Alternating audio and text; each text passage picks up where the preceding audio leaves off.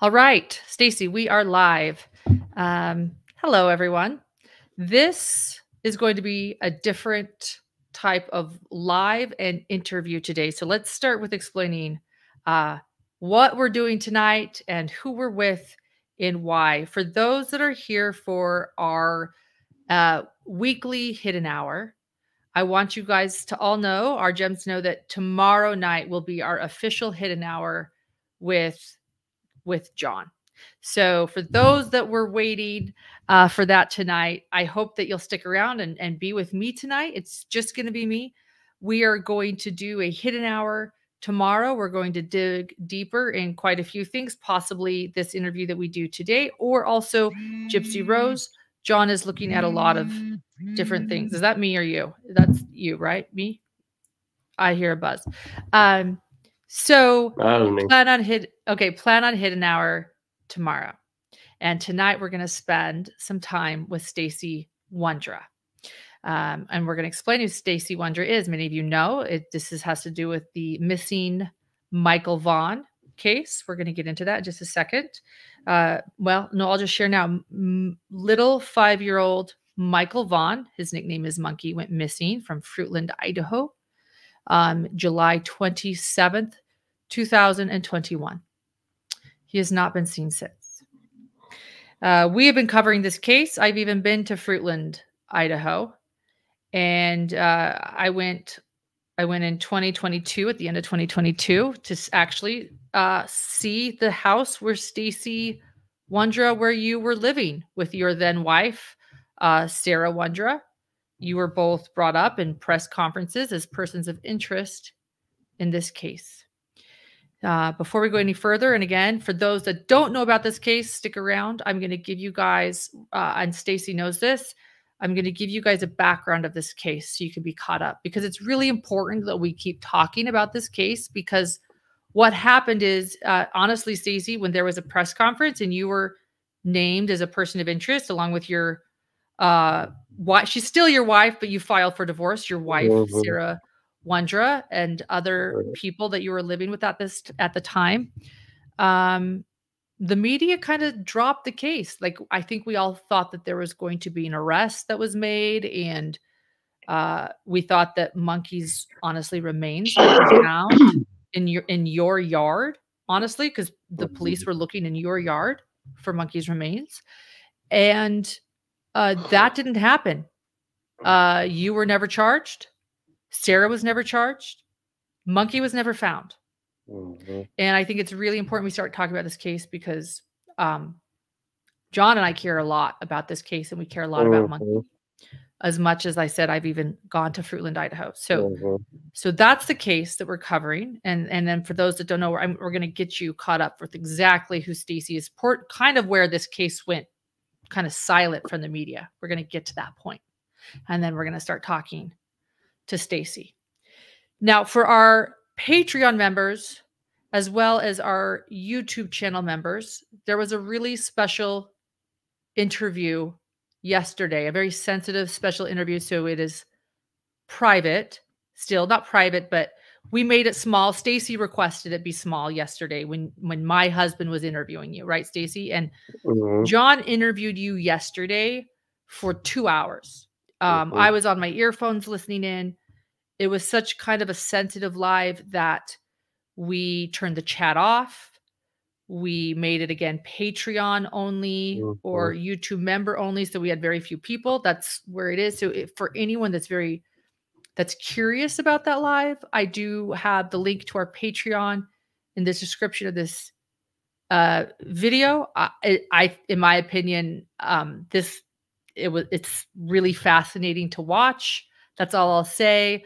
My interview is going to be different tonight. It's going to be similar in that we're going to listen to Stacey, but John and I have a different skill set. We have different professions. John had his own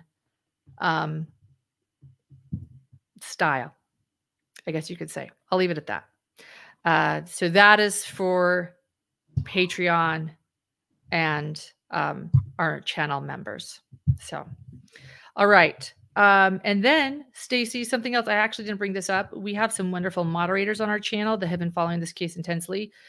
I'm going to interview you for a while. I can update our audience, and then we might have some moderators jump on if they have any additional questions for you, if that's okay with you. Okay. Okay. Yeah. Again, thank you for being here with Hidden True Crime. We really, really appreciate it. It looks like we might even have some moderators in the background already, and it's wonderful. So I'm going to start by sharing with everyone just a really quick short. Well, no, first I'm going to start with the background. I'm going to show you, Stacey, a press conference that Fruitland, Idaho police did about you, about your yard, about you. You were not around for this because you were in jail on a separate charge. You were being held on a weapons charge. So this is from 2022, November of 2022. November of 2022, when police announced they were looking at you and Sarah and a couple other people, as well as a News Nation report that ran that I was a part of. So Stacey, I was actually a spokesperson often for the family. Cool. When it came to the national media. Yeah. And my background is in TV reporting and journalism. So you're going to see me, a News Nation report, and we're going to be reminded of this presser, because I just feel like it's really important to get this, since we do have a chat tonight, I think it's really important that we get everyone on the same table and then listen to you and listen to your side of everything. Does that work for you? All right, let's do this.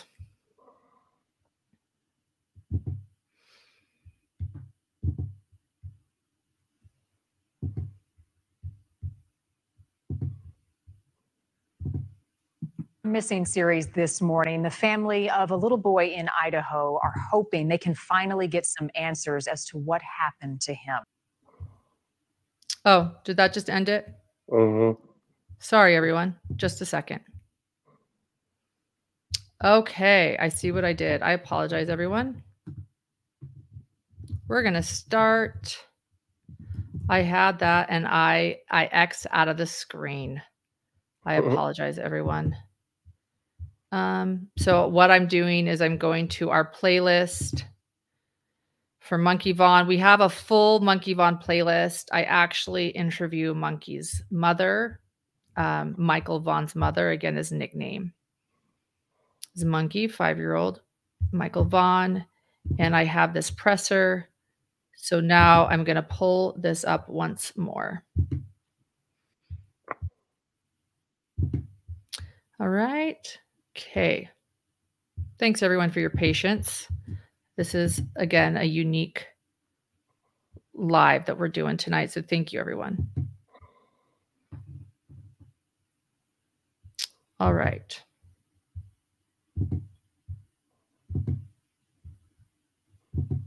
Here is a News Nation report that I was part of. And so for those that don't know Monkey's story, this is also a good thing to get up to date with. Missing series this morning. The family of a little boy in Idaho are hoping they can finally get some answers as to what happened to him. Michael Vaughan disappeared last year when he was just 5 years old. Today, police are going to hold a press conference a few hours from now, and they are expected to reveal what they found while excavating a neighbor's backyard. This family, tragic as it may be, are hoping for answers, for closure, and that this isn't another false lead. Here's a look at Michael's story.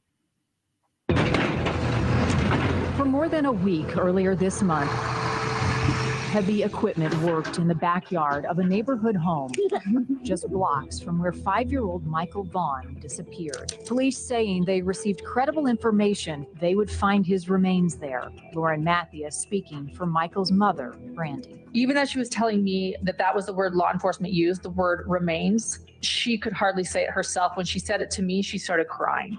And she said, I can't say that word yet. She says the family still doesn't know what, if anything, was found, only that an occupant of the house, 35-year-old Sarah Wondra, has been charged with failing to report a death. The smiling little boy, known as Monkey, disappeared in July of 2021. He was at home with his dad and baby sister while mom was at work. Dad says he went to change a diaper, and when he came back, Michael was gone. Searched the house, searched the backyard, went out in the front yard, jumped in my van, called Brandy.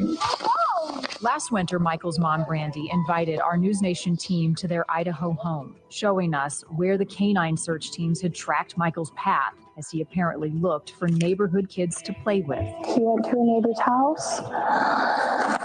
He went to another neighbor's house and another neighbor's house. But the trail went cold at the end of the street. Police labeling the disappearance an abduction, many assuming that meant an outsider. We have wondered where he could be in the world. And so to find out that they're digging in a home in their neighborhood, a 4-minute walk away, is very, very overwhelming. A year and a half of searching and interviewing, police saying they wouldn't give up. We haven't stopped. Every day we have unfinished business, and I'll tell you that every day is an anniversary of the disappearance from Michael Vaughan. Now vigils, and the wait to hear if police finally have answers to what happened to Michael. Beautiful, you guys. Beautiful. And again, we are awaiting a press conference from police in Fruitland later today. In the meantime, Sarah Wondra was arraigned last week on a charge of failure to report a death. She was declared unfit to stand trial. She will go before a judge again in 90 days. Her husband, his name is Stacey Wondra, is also currently behind bars on unrelated weapons charges. Neither has been charged with Michael Vaughan's disappearance, but again, it was their home authorities were at, excavating in the backyard, looking for any evidence. Thank you for watching. Go to News. I cut off their commercial at the end there, but I agree. Go to News Nation on YouTube to follow News Nation. They do a great job, and I've been grateful they've been covering Monkey's story. So with that being said, we had the presser today. Again, I'm going to play part of that presser. I captured some of it, the majority of it, not all of it, but we'll play that for you in just a second here. And I think the main takeaways on the presser is that not only have police said they haven't found Monkey's remains, they excavated the Wondra's entire yard. Sarah Wondra's behind bars, Stacey Wondra's behind bars, but Sarah Wondra's behind bars with failure to report a death. That would be in relation to Monkey, but not in his abduction or death. And then Stacey Wondra is behind bars on a completely separate charge, a weapons charge. I have heard word from a friend of mine. She's a good friend of mine, Karen Lair. She's a reporter with Channel 6 in Boise. That charges for Stacey, additional charges might be coming down soon. In fact, they could be coming down. I'll check my phone here any moment. But police also discussed 2 new people when it comes to Monkey Vaughan's disappearance. So this isn't just 2 people. This is 4 people now. A Brandon Shirtliff, who is from Ohio. He is not behind bars. He's somewhere. And then there is Adrian Lucene, also not behind bars. So those are 2 additional people that police mentioned. I'll go ahead and play the parts of the presser I have. This is from our TikTok channel, Hidden True Crime. I put the closed captions up, but I was so quick to put it up, I did not correct the spellings of things in the caption. So please know that was computer generated. It's not misspellings on my part. Bear with me here. Sarah Wondra is currently being held at the Payette County Jail for failing to report a death to law enforcement.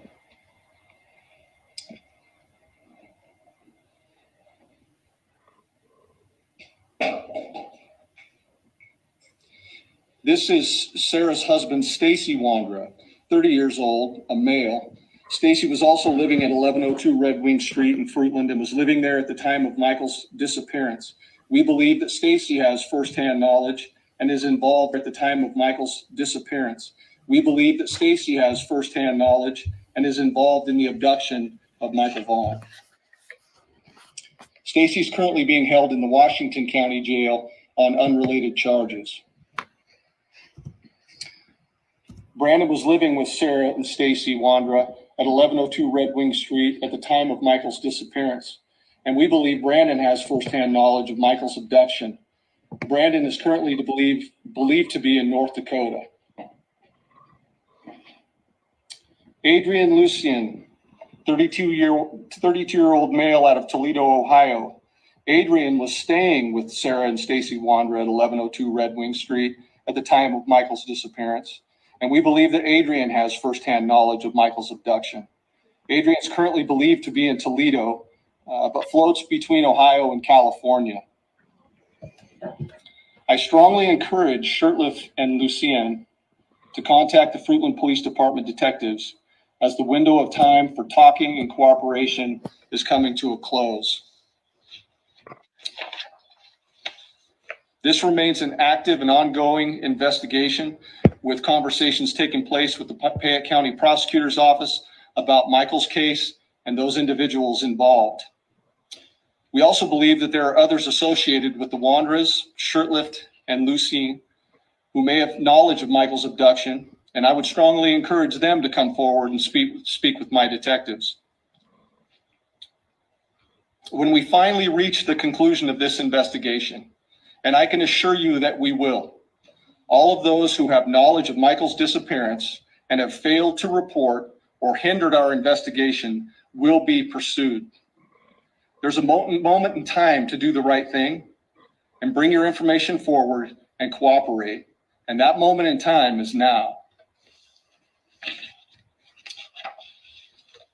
To date, the Fruitland Police Department has received over 1,500 tips and leads, and we received many new leads since this phase of the investigation has began. We continue to ask our community for support and patience as we continue to aggressively work this case. We also ask that the Vaughan family's privacy continue to be respected, and we'll continue to post updates as information can be shared. Tips can be sent to findmichael@fruitland.org or to Crime Stoppers at 343cops.com or the Fruitland Police Department at 208-452-3110. Tipsters can remain anonymous.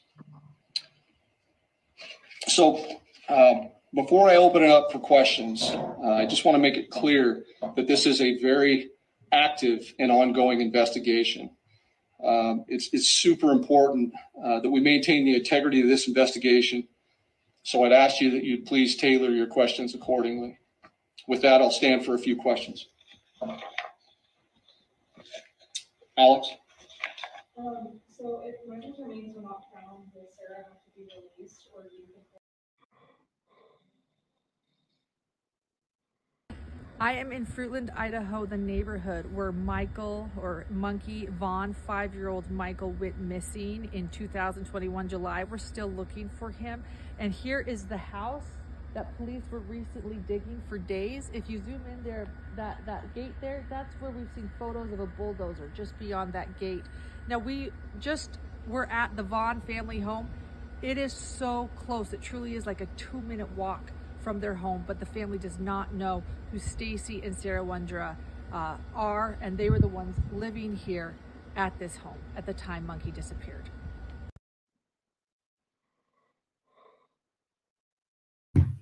Okay. Did that have sound with it? Someone said, yeah. Okay, everybody had audio? Okay. Mm-hmm. I think that summed up who you are, Stacey. Somebody did ask, they said, I'm confused. Have you been cleared by police? You haven't been cleared by police, no. But you also have not been charged. Correct. But you have not been. So let's make both. Let's be very clear who Stacey Wondra is. We're just here to be really honest. Stacey has not been cleared by police. I don't know. This is me asking you a genuine question. I don't know if you are considered a person of interest or a suspect in this case. From what I know, I mean, I honestly don't know. I've been told person of interest, and then I've been told I'm not. I've been told a suspect. So there's no. I mean, I'll never find out the actual, I guess, facts behind it. Other than, I mean, you know. Yeah. But I mean, and that's pretty serious. So people are saying, what is this interview? This is what this is. Mm-hmm. This is a case that John and I care a lot about, and this is who Stacey is. But Stacey, I want to make really clear, has also not been charged with Monkey's, Michael. I know some people, I'm close, just so you know, I will try to call him Michael. I know that his nickname. Some people don't think I should use it. I just want you guys to know that a lot of the missing persons folders did say his nickname. So I apologize for those that think I should be saying Michael, 5-year-old Michael.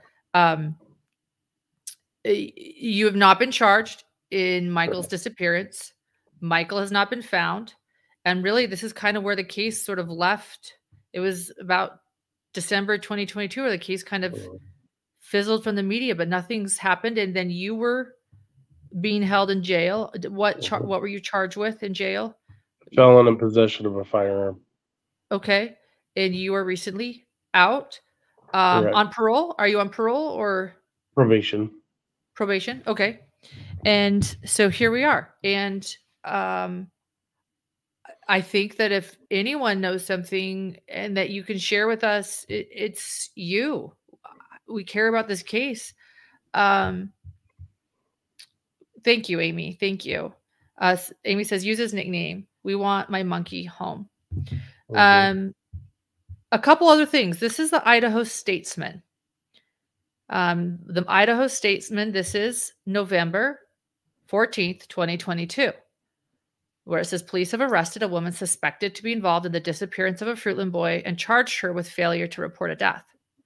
Sarah Wondra, 35 of Fruitland, was arrested Friday after police served a search warrant at the Red Wing Street residence she shared with her husband, Stacey Wondra, according to a probable cause affidavit.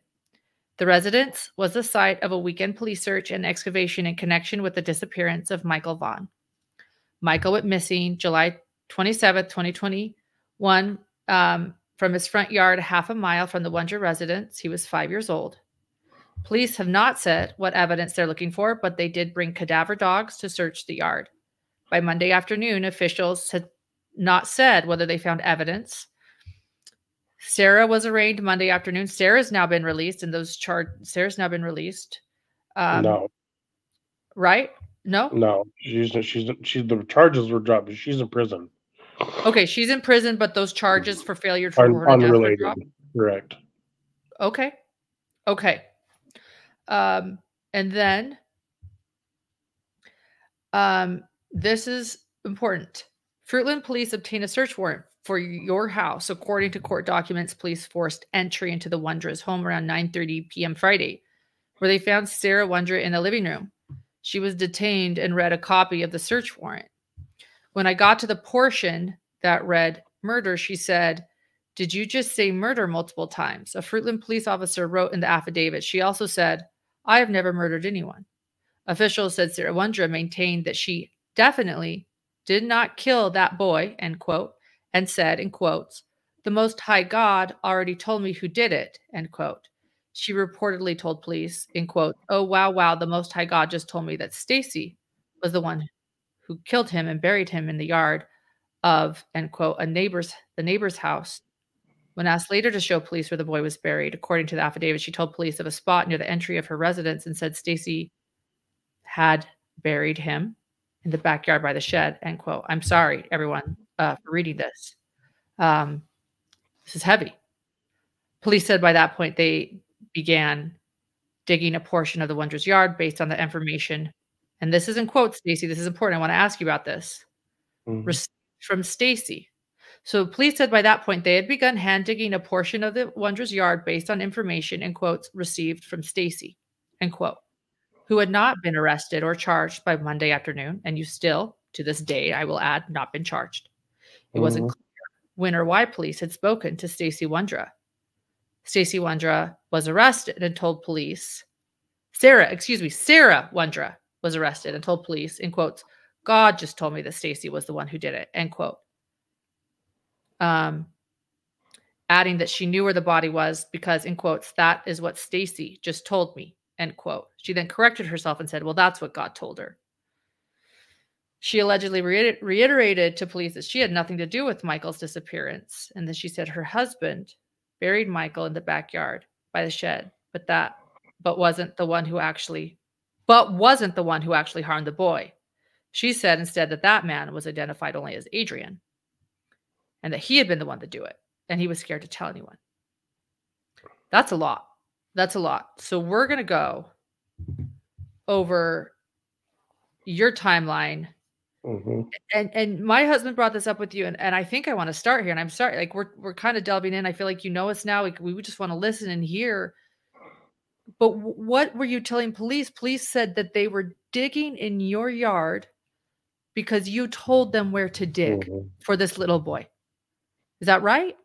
Help us understand that. Help us understand, because you maintain your innocence. Let me explain this. Stacey maintains his innocence, right? Is that correct?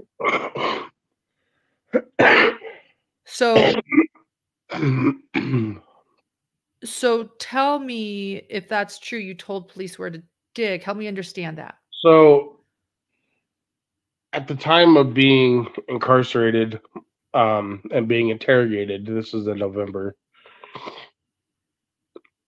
So as previously mentioned on the video, or the YouTube video I did yesterday with you guys, I was diagnosed with different mental illnesses as a young young kid, as a Yes. young kid. And you mentioned fetal alcohol syndrome, Correct. bipolar. You mentioned autism, but I wasn't sure if that was accurate or not. That It didn't is seem correct. like that is correct. Okay. Yes. Anything else? You did mention those things. And intermittent explosive disorder. It's no longer even a thing on the diagnosis table, but so okay. When somebody, and this is just like something that it's been my whole life, so I'm telling this based off of life events and what I've dealt with, but when somebody with fetal alcohol syndrome is put into a high pressure situation, their instant reaction is to give something to get them off their back. Okay. And at that point in time, I had been being interrogated. I mean, it probably the third or fourth day of being interrogated, 4+ hours a day, and each and every day they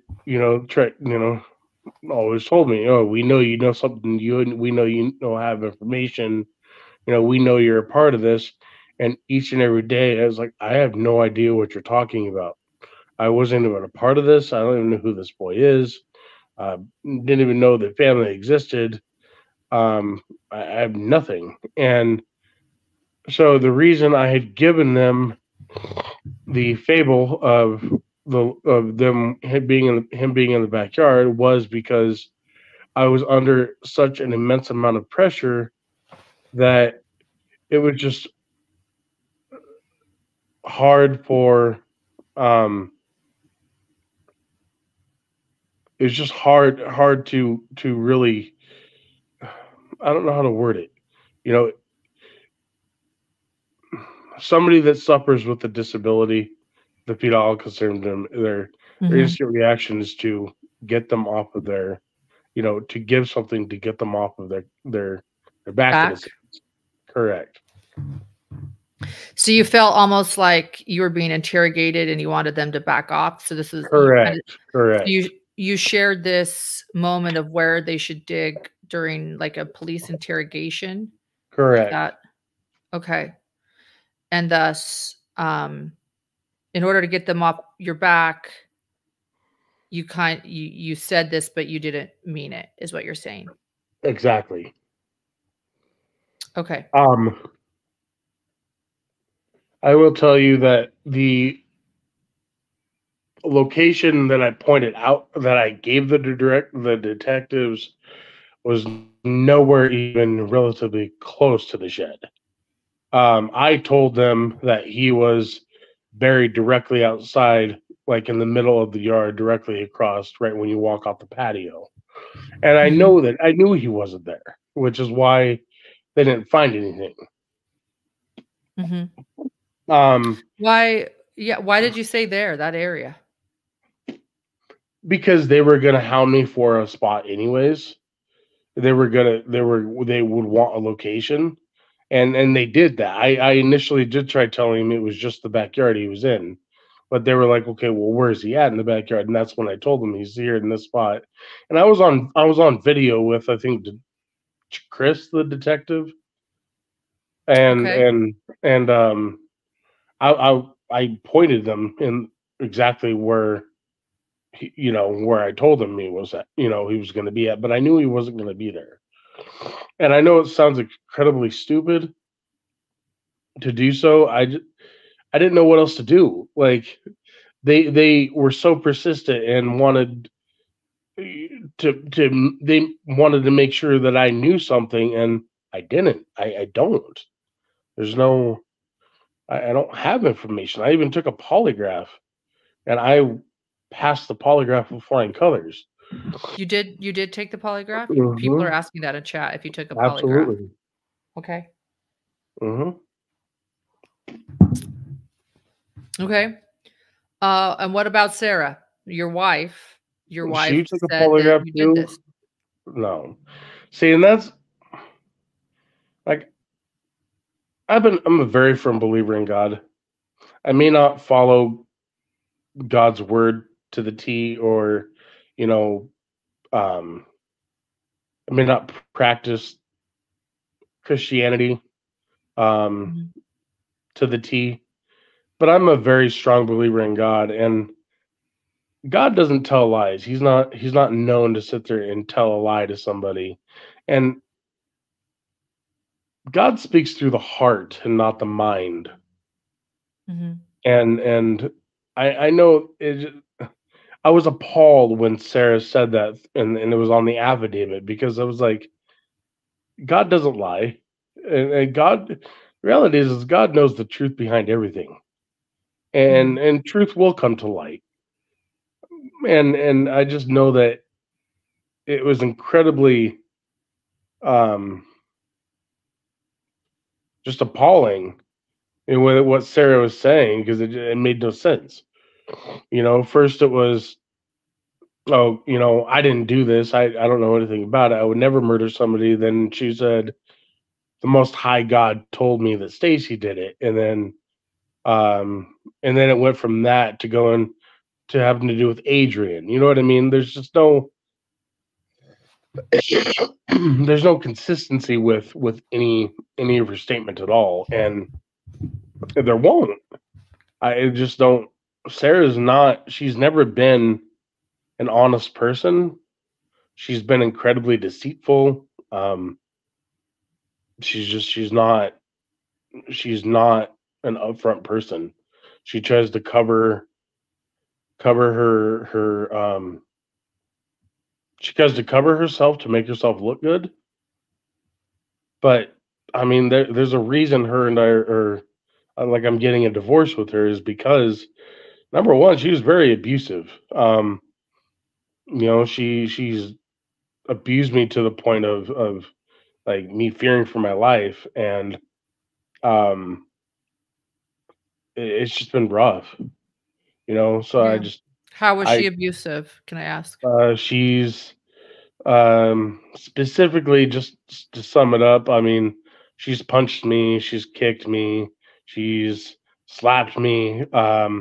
She has held me down on the couch with a butcher knife to my throat.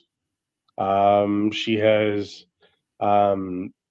later on down the road, and after 2020, uh, I don't remember what month, but there was a time where she held me at gunpoint with a 12 gauge shotgun with a slug loaded in the chamber, and directly held the gun against my chest.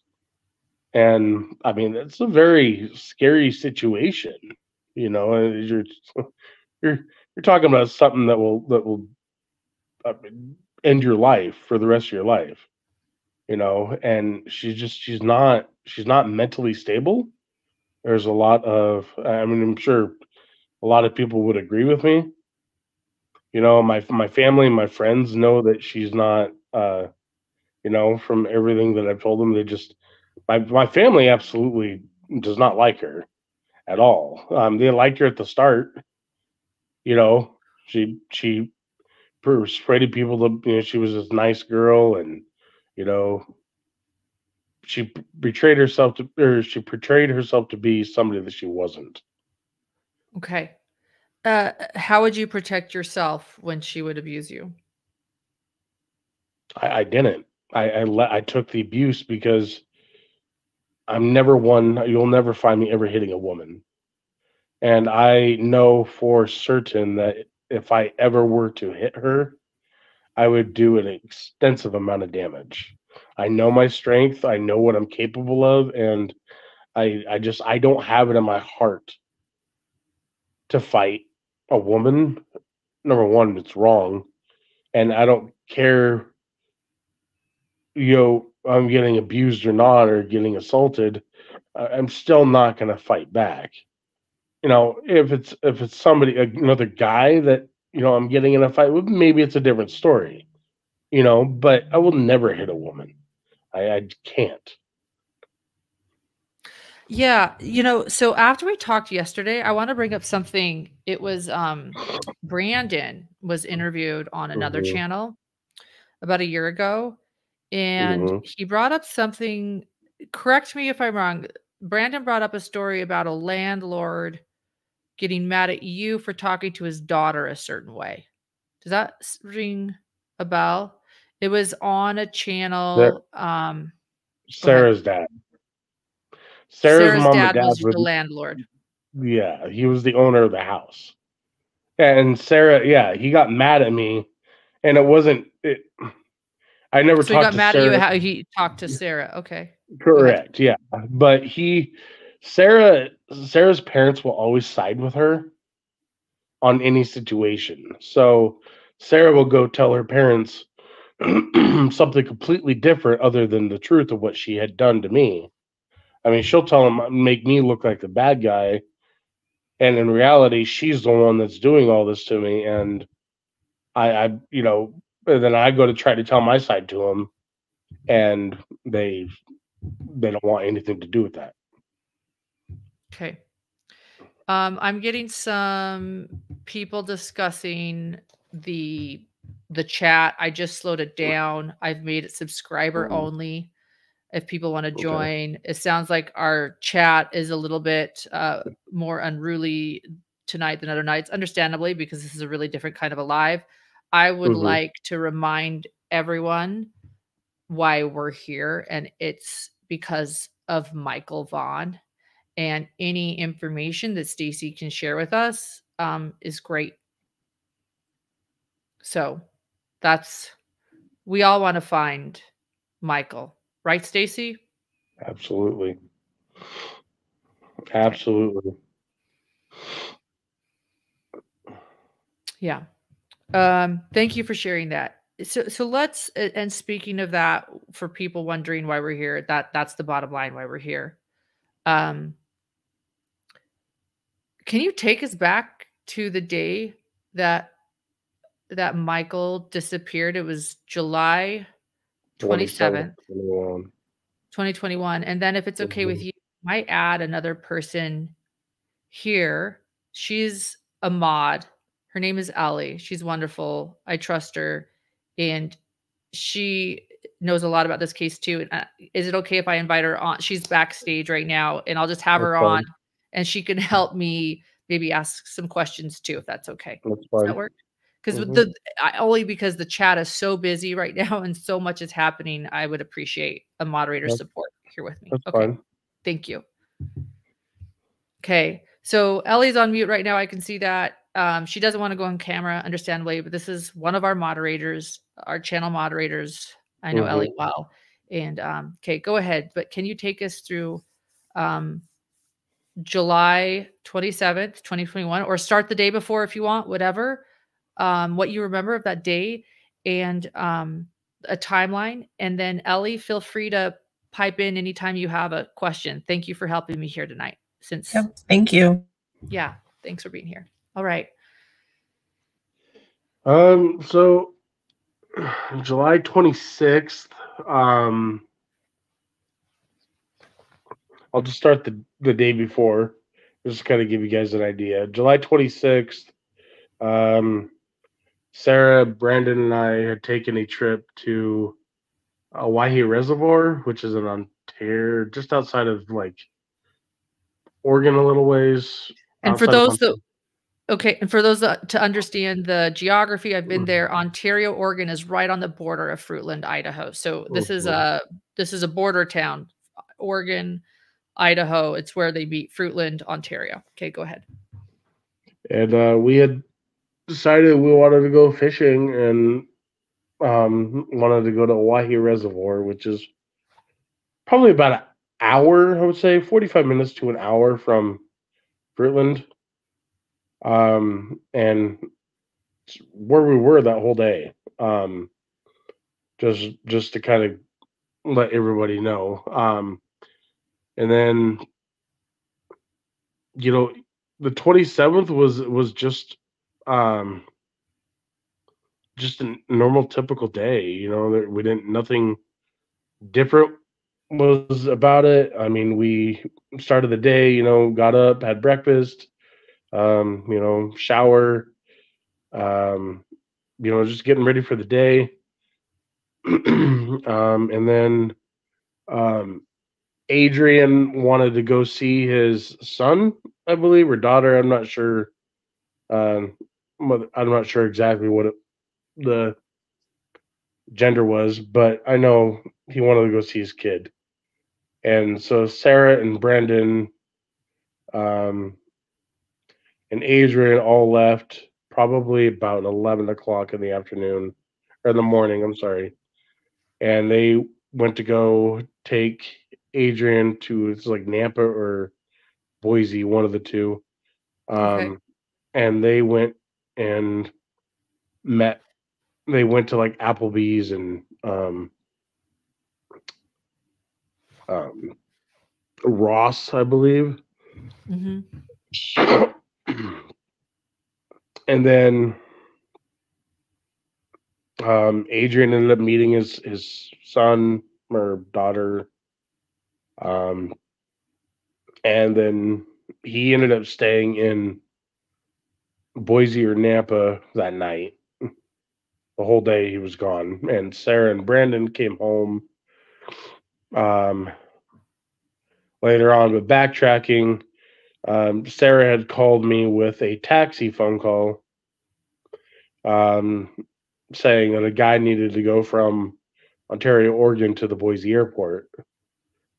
And so Sarah was not home at the time to do it. So I was like, okay, I'll do it. You know, it was a $150 ride. You know, so I was like, yeah, absolutely. So went and picked this guy up in Ontario and then drove him. I left about 1 o'clock in the afternoon. On the way out of the subdivision, I ended up having to stop at the pull-off spot at the splash pad because I had dropped my can of chew, and I wasn't able to reach it.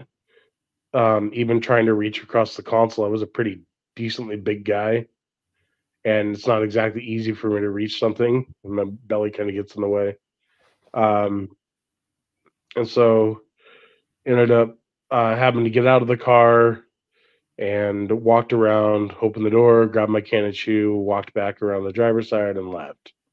That was probably about 1:15, 1:30ish. Again, my time frame's not verbatim. This is just all speculation. The timestamps I do have, I've already. I haven't sent them to you, but I do have. You said that I think you said you've seen them, of the timestamps of the night of towing the vehicle and stuff. Mm-hmm. So we'll get into that. But anyways, so I went and picked up this taxi customer and drove him to Boise, dropped him off at the airport. Now, mind you, keep in mind, Ontario to Boise is about 60 minutes, 61 minutes. Okay. Now, that's keep in mind that's because Ontario, you know, have to backtrack a little bit to get there. So we, after I dropped him off, I stopped at Labor Dave, who was a independent contractor, business owner. The owner's name is David Fears, and I ended up stopping there to visit him for, I'd say, probably maybe an hour.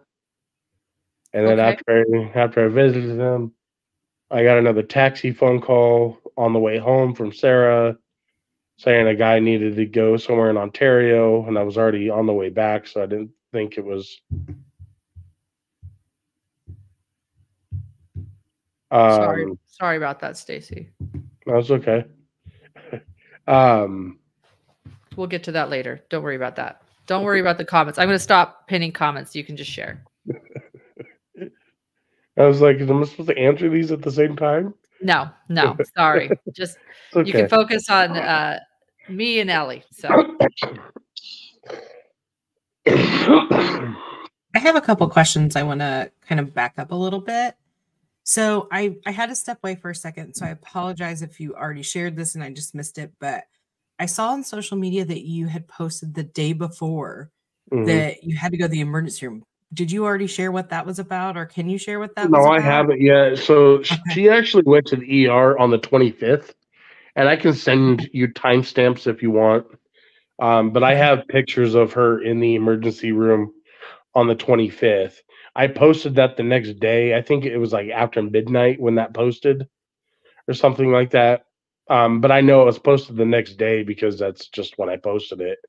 Okay. But she was in the emergency room. It was something to do with her diabetes, I think, if I remember right. Okay. And her stomach was really hurting her. Sarah was in the hospital a lot. Her diabetes, she refused to really take care of herself with it. Her diabetes was always between the 400 or 500 range. Wow. And she just did not take care of it. And it's not that she didn't try, but she didn't try hard enough. Does that make sense?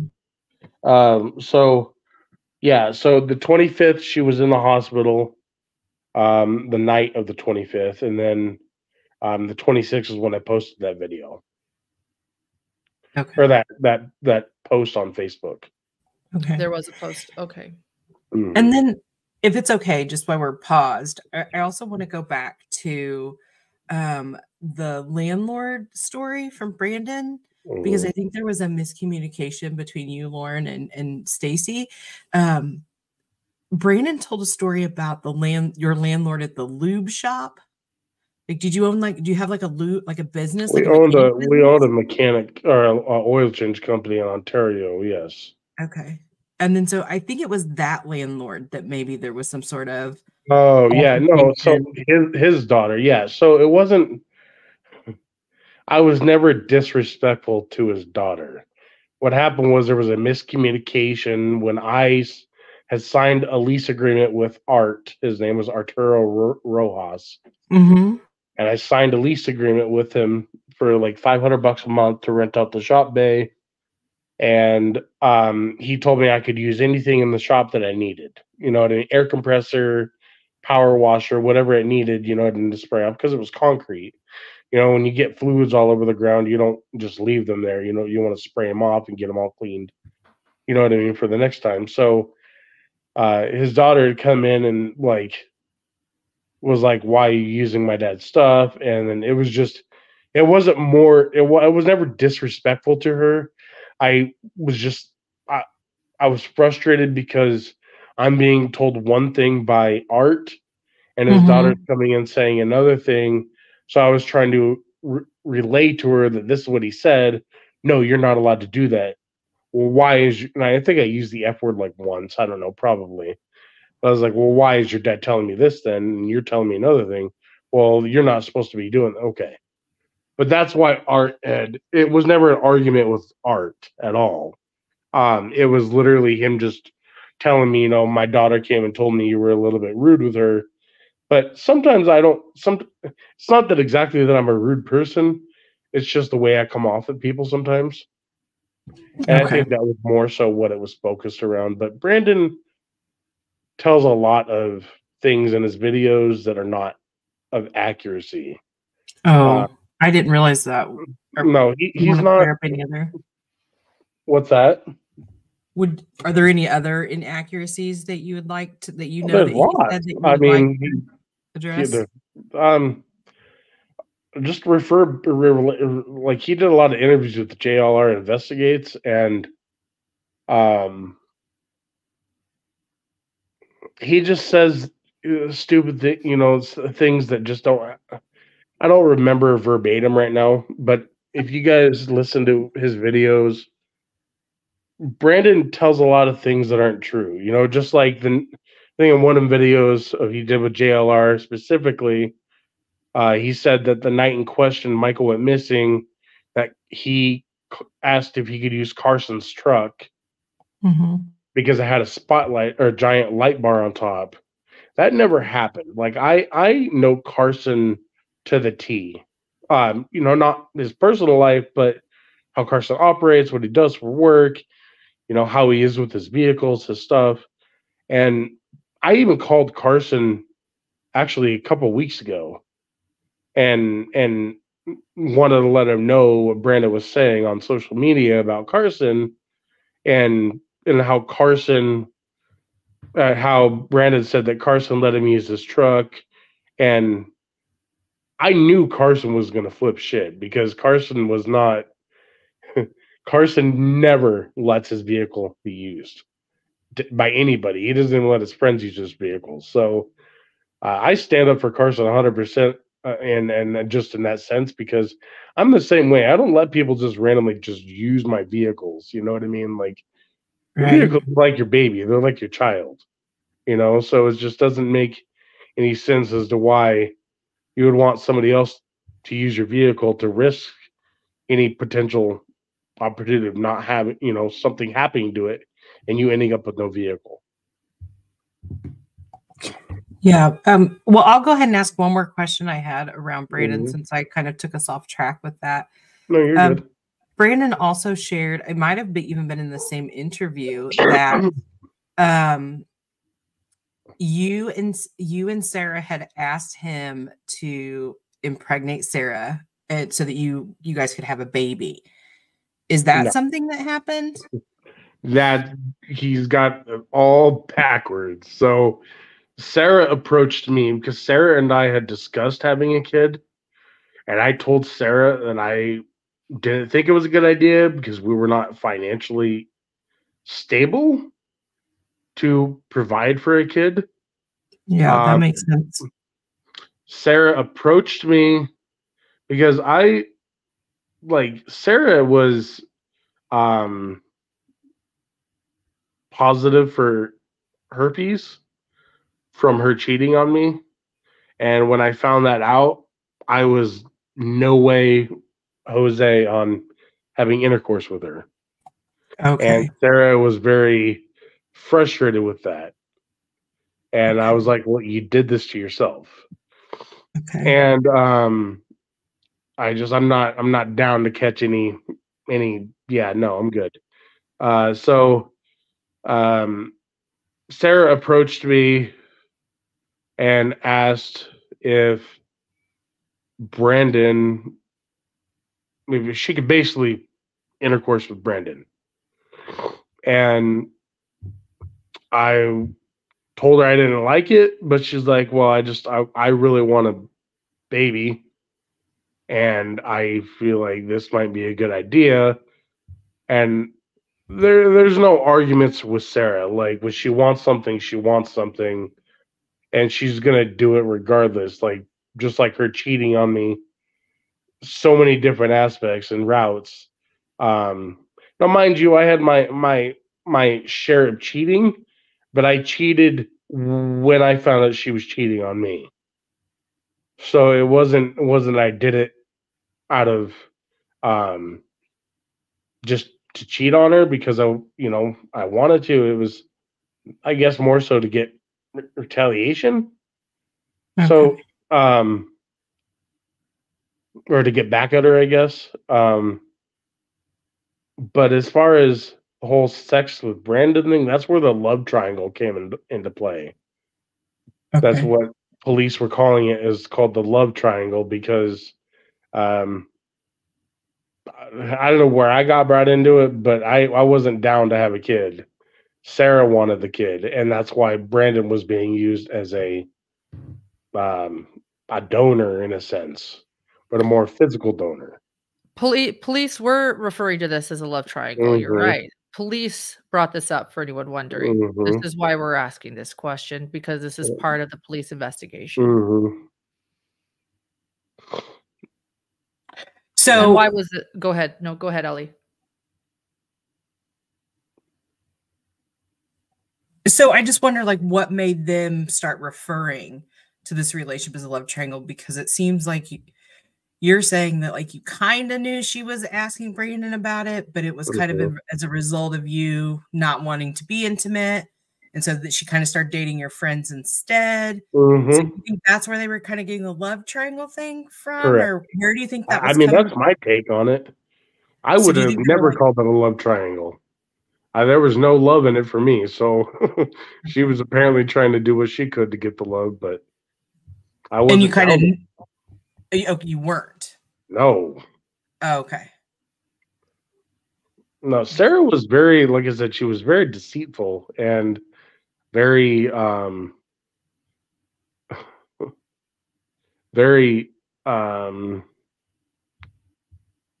do I word it? Like, she cheated on me a lot, especially behind my back. I specifically found out when I got arrested, when I started getting questioned, that she was doing oral things with Adrian. So can I ask you this? Can I ask you this? So for those asking, some people mentioned they with Dr. John was here. Me too. He gave it. Stacey and John talked for 2 hours, just the two of them last night, and it was incredible. And for those that want to see that, it is specifically and purposely made more private, and you can find that on patreon.com/truecrime or as a YouTube member. But let me ask you this, because when you were talking to my husband John yesterday, you said that you were infertile and that you wanted the kid, but Sarah didn't. And now I'm seeing it the other way. No? No, okay, you think you misheard that. I never wanted the kid. Okay. She wanted the kid solely. Okay. I wanted that was there was a miscommunication there. Okay. No, they definitely did not want a kid. I told Sarah that. I said we are not ready to have a kid. Okay, but did she know that you were infertile? Did she know that you were able to have children? But she was asking you for a child. Okay. And go ahead, Ellie. Just before we move off this topic, because I know it's personal and all of that. So I've been having trouble, like, trying to figure out, was she behind your back with both Brandon and Adrian? Oh yeah. Oh, Brandon to start, no. When they first started, because I was like, fine, do what you want to do with them, like, just don't bring me into it. And then I got exhausted after, first she was like, it's only going to be for a couple days. And then she was like, and then that couple days turned into a week. And then after a week, I was like, what's going on here? You said you only needed a couple days. Well, I really need some more time. And at that point, I put a stop to it. I said, no. I said, I'm not okay. I'm tired of listening to you guys have intercourse and having to listen to, like, the sounds. Like, it was just not, like, it was hard, But that was, that's beside that the like so-called permission that I gave Sarah, like, wasn't exactly an agreement. It was more so of do what you want to do because you're going to do it anyways type of thing. Which it was. And even after it stopped, I mean, I guess I found out from the detectives that she was continuously doing it behind my back with him and doing things with Adrian. So it's just notorious with her. She's known for that. And remind me, was it Adrian or Brandon that you asked her to kick out because of this situation? Adrian. But the day that Michael went missing, you were alone, but she was with Brandon and Adrian for majority of the day? They returned probably, Sarah and Brandon returned, I would say probably mid-afternoon. I don't have an exact timestamp for that, but it was, they returned, and I would say not maybe later afternoon, definitely before dinner time. Yeah, so they went to Applebee's or something, Yeah, like eat food together, and correct. And you were fine with that? You were just like, whatever, and that wasn't causing any stress? There was nothing I could do about it. Yeah.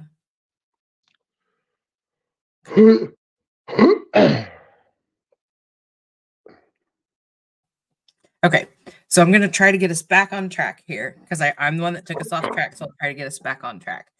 So that day, Sarah went with Adrian and Brandon to eat. Correct. And you stayed, where do you live again? Or where you stayed at your house in Fruitland. Mm-hmm. And they were kind of running all over different areas of Idaho, doing errands and different things, right? Correct. Okay. And then once they returned back, that's when you guys went to like go get Brandon's car that was broken down? Correct. And how far away is that? Because I'm not familiar with that area. 48 minutes. 48 minutes. So you, Brandon, and Sarah loaded up in your truck or your car? Truck. Truck. Okay. And then from there, you guys started to head on this 48-minute journey to get his car. Where? So was it his car like at his mom's house or like where was it? Correct. At his mom's house in Kuna. Kuna, okay. And you said, I listened to your interview last night. You said like the car had like a steering fluid problem. No, the truck. The truck had a steering fluid truck, problem? Yeah, because we had to stop a little bit before Arizona Street off of, pretty much when you take a left outside the subdivision, there's a little like pull-off spot on the right-hand side of the road before Arizona. We had pulled off there, and I had Sarah pop the hood. I got out of the truck. Sarah, now mind you, Sarah's driving the whole time. Just keep that in mind. Brandon's in the back seat behind me, and I was in the passenger seat. Had Sarah pop the hood. I got out, and opened the hood, unscrewed the power steering reservoir cap, and poured power steering fluid in. And then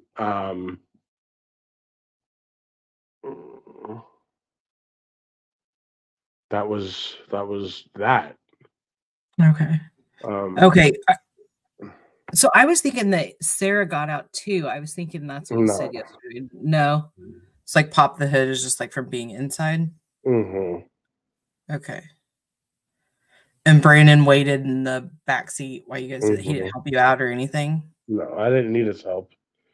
Okay. I mean, just pretty simple job, you know what I mean? It's not like you need two hands for it. I've never done it, so I wasn't really sure what it entailed. So during that time, when you got out, that kind of became like, that's kind of like the stopping point in your journey. You got out, you fixed it. That's when you saw the little boy. Correct. Okay. And then from there, you got back in the truck and you went to whatever city. Kuna. Okay. And you said you didn't see anyone odd in the neighborhood, or you didn't notice anything. Were there more people outside than normal? Is it about normal? I'm not familiar with the area. I know Lauren said she's visited. I never have. When we got back, or what? No, like when you left. Like, is it a Oh neighborhood? no, it was just A a lot of normal. people are No, outside, or not at all. Not at all. There was literally hardly anybody. okay. Maybe a few people here and there, but nothing. I mean, nothing unusual about that. I mean, Yeah. just a neighborhood. Yeah, I was just trying to get a sense. I know some areas people like sit on their front porch in the evenings, and others have like a lot of kids and they play games outside, after everyone gets off work. And so we're just kind of trying to get a sense of like what the typical neighborhood vibe is, since I'm not familiar with the area at all. Oh, it's a quiet neighborhood. There's not a whole lot of problems at all around the area. Or, I mean, in our side of things. And Um, you guys lived there for quite a while, didn't you? Before Since 2020, yeah.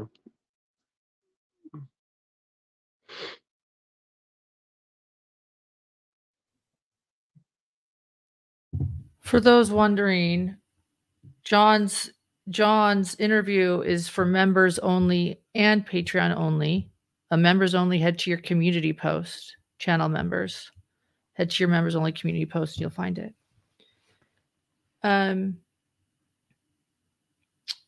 Did you have anything else you wanted to share right now, Ellie? Any other questions? No. If you want. no, I'm not as experienced at this as you, and so I feel like my questions kind of bounce around a little bit, and so I don't know if you want to kind of keep us on track, and I'll just hop in here and there, or yeah, well, I think what's best for you and Stacey. Sure, I just think, Stacey, that it's really important that we get your timeline again. We were going through it. Where did we end? I have no idea. But the day that the day that Monkey went missing, there was something about you changed some fluid in your car. So you went, it looks like he's frozen a bit. Or am I frozen? Are you frozen too, Ellie? Is it me or is it Stacey? You're okay. So it's just Stacey. You're frozen. Now you're not. Okay. I'm not frozen. Okay. I'm moving. So, I think we really need to nail this timeline, Stacey, because, you say you're honest. You're a straight shooter, but then you also say that you didn't tell the truth to police about Michael being in your backyard. So I think I just really would like to nail down the timeline that you shared the day that Michael went missing. And there was something, you were filling up your car. So where did we end? You were at the ER the night before. Take us back to the whole day. Can you walk us through the whole day again? Let's start from square one. Because an alibi is important. If you're saying you're innocent, let's get your alibi, right? That's so. Let's hear it.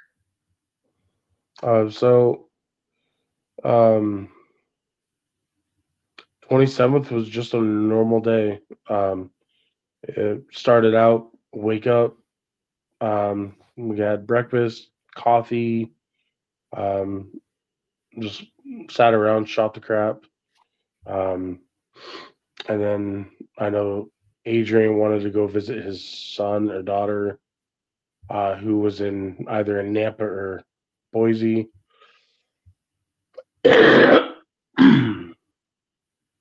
So Sarah offered to take him to go take him to his son or daughter. I would give a gender I don't know. So okay, he was taken, or Brandon and Sarah took him to go see him. I got a phone call. That was about 11 o'clock. I think they left in the morning. I got a phone call from Sarah on her way to taking Adrian to go see his kid. And Sarah said there's a taxi customer that needs to go from Ontario to the Boise airport. I was like, okay, I can definitely do that. So I went and got ready, finished getting ready. I grabbed, I'm trying to remember them. And mind you, this is about 1 o'clock when I left the house, 1:15-ish. Okay. I was in the Lexus that we had, the white Lexus at the time. And drove to Ontario. Before getting to Ontario, would stop at the splash pad area to pull off to grab my can of chew. I think this is where we left off, by the way, just a minute ago. Stopped at the splash pad, walked around the vehicle to grab my can of chew, and then walked back to the driver's side and left. Okay. And I've seen that splash pad. It's very close. Correct. It's very close to where Michael lived, right? It's a center place, Correct. a lot of kids. So you Correct. stopped there. I have to be honest, that's a little concerning, that you'd be there at a place where kids go. There was hardly anybody there that day, and it was the only place I could pull off beside. There was literally no parking. You can't just park in the middle of the road. And so I literally parked off. And keep in mind too, they have CCTV footage of me. I was actually shown that by Fruitland police detectives when I was questioned. So they have me on CCTV, and it's exactly as I'm telling you guys. Of me getting out of the car, pulling in the splash pad, getting out of the car, walking around the vehicle, grabbing my can of chew, and going back to the driver's side, getting in the car and leaving. That's literally verbatim what it was. And did you see any kids? There was a few kids, I think, playing in the park with their parents, but I didn't acknowledge them. I mean, it was just normal activity. That's what a splash pad's for kids. And why change it? Yeah, and why change it there rather than your house, which is also really close? Fruitland's small. You know what I mean? I've seen this. What do you mean change it? Oh, I thought you were changing the fluid right there. No. No, you just stopped there. I stopped there to grab my can of chew. Got it. You stopped to grab it there. I didn't change the fluid. I changed the fluid on before 8th. It was on 8th Street, but it was before Arizona Street, right as you pull out of the subdivision. Thank you for clarifying that. I'm listening to you. Thank you. Okay. So you stopped just to get your chew at the splash pad. Correct. Is that something you do often? Like, is that just like a pull-off spot where you just kind of pull in Not there? Not at all. Like, it was just in this. Not at all. And it was honestly,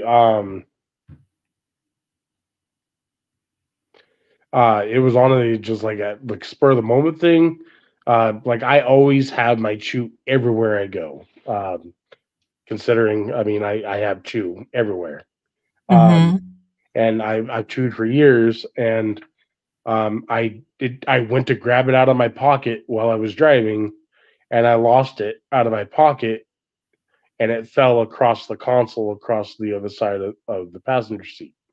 And I was not in arm's length. It was probably an arm's length for a skinny person, but I wasn't skinny, and not skinny at all. So I literally pulled off, and I've always been a safe driver and an ethical driver. You know what I mean? And I'm not gonna jeopardize causing somebody a wreck or anything like that. I always practice safe, and safe techniques or safe driving. So I didn't pull off on the side of the road, there's no place to pull off on the side of the road. I'm saying I didn't pull off on the middle of the road, so I'm not going to block traffic. So the nearest, easiest first place to pull off was the splash pad, and that's what I did. But it was less than probably a minute of being there. But it is time stamped, and I saw the CCTV footage. Okay. So it wasn't like someone reported you or anything like that? No, not at all. Nobody reported me at all. No. Was it busy there when you pulled off, or Not at all. It was probably, I mean, it's 1 o'clock in the afternoon. It was really hot. You know what I mean? There was no, I mean, I wouldn't want, if I was a parent, I would not want my kids to be out there in 90, 95-degree heat. You know what I mean? It's playing in the water. You know what I mean? I mean, I hate saying it like that, but like it's like going swimming. You know what I mean? When it's super hot and the reflection of the water just gives you a sunburn. That's kind of the way I see. You know, I don't know. I'm not a parent though. You know, Right. I just know that there was nothing unusual about that day. Nobody called me in. I literally stopped to grab the can of chew and left. That was it. And it just happened. I mean, it is interesting. I've seen the splash pad. That's all I'm going to say. So you stopped there. You know, it's where children go. So it's not the best place to have stopped, unfortunately. You know. Yeah, but I guarantee you, I'm not the only person that doesn't have kids that has gone to the splash pad. Yeah, You know sure. I didn't see anything wrong with it or weird. Like I wasn't doing anything wrong at all. You know, other than grabbing my can of chew. I mean, would you rather me block the roadway or would you rather me? You know what I mean? And it's Yeah, no, something that totally. you Agree. know. And so that everyone knows, do you have the timestamps of where Mm-hmm. that CC footage was? What are the Taken at timestamps? 1:30 p.m. Okay. Okay. So then, okay, and that was so then where do you go after that? I left. I went to Ontario, picked up the taxi client, took the taxi client to the Boise airport. And mind you, it takes about 60, 61 minutes, 62 minutes to get from Ontario to Boise, depending on traffic, which in the middle 1 o'clock time frame, 1 o'clock hour, it's not busy. You know, I mean, it's just it's the least busiest time of the day. Other than in the early morning, you know, like 8 o'clock, 9 o'clock in the morning. But drove to Boise, dropped the client off, went over to go visit Labor Dave. Hung up there for about an hour, hour and a half. Went back to on my way back to Fruitland. Got a taxi phone call again from Sarah. She was already at home when she had called me. So I got a taxi phone call from her saying this guy needs to go to another place in Ontario. I think we had gone to A&W or something like that because that's where my timestamp is from. So we went, I took him and dropped him off and then came home. Okay. And then, so what time did you get home? Timestamp. So the picture was taken at the A&W. I think was like it. I have to go back and look at it. I don't remember the exact. Hold on, let me look at it.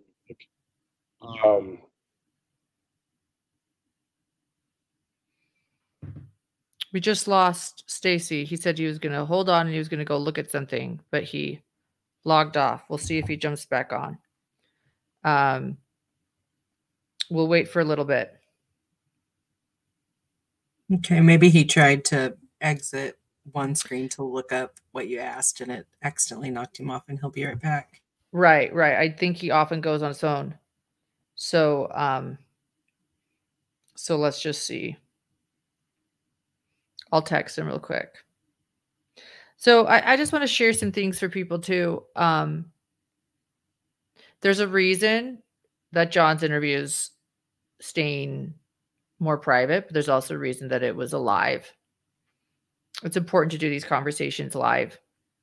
And there's a reason we're doing this one a little bit more publicly. And that's all I'll say. So I understand that this is a very unusual lie for hidden true crime. It might feel off brand to many people, and I get that. I mean, Ellie, would you agree? It's probably something that when it comes to our channel, people aren't as used to. I think Ellie can speak to that because she's a moderator. But Yeah, if this is, go ahead. Yeah, I could see how it seems a little off brand, but I think also it's on brand at the same time because it's listening to understand and really allowing people to share their experience, their lens, and what they have so we can all get a better understanding of what's happening. I agree. And that's okay. And all I can do is just say to people, there are things I can say right now and there are things I can't say. And that's all I can say. So 3:23 p.m. That's what I was doing. I was checking the timestamp. 3:23 p.m. is when I was at A&W. Okay. But you're, okay, you're around. So, and what were Brandon and Adrian? Where were Brandon and Adrian at this time? Because they were also dubbed persons of interest, or I think persons of interest by police, maybe suspects. I don't know. What were in Adrian wasn't even home. He never came back. Right. He stayed in Nampa and Boise that whole night. Do you think he could have come back without you knowing, or do you feel certain he was there? No, I know he was gone. Oh my God. You okay? Yeah, getting blown up with phone calls. No, I know for certain he wasn't even at our house. He wasn't even in the area. He didn't have a vehicle, you know what I mean? So he had no way to even get back to Fruitland that night. Okay. So then that would mean that you would be you would be law enforcement's main suspect then, because you were there, right? Or you and Sarah? I'm just trying to understand, how were you made a suspect, like kind of like the main one? I'm appalled. I have no idea. It doesn't make sense because I have timestamps of our whereabouts that night and when we left, what time we got back in the neighborhood. Nothing adds up. A person does not pass a polygraph test, and you don't just get a false positive polygraph. It doesn't happen like that. You can fail a polygraph test, but to get a false positive polygraph test doesn't match up.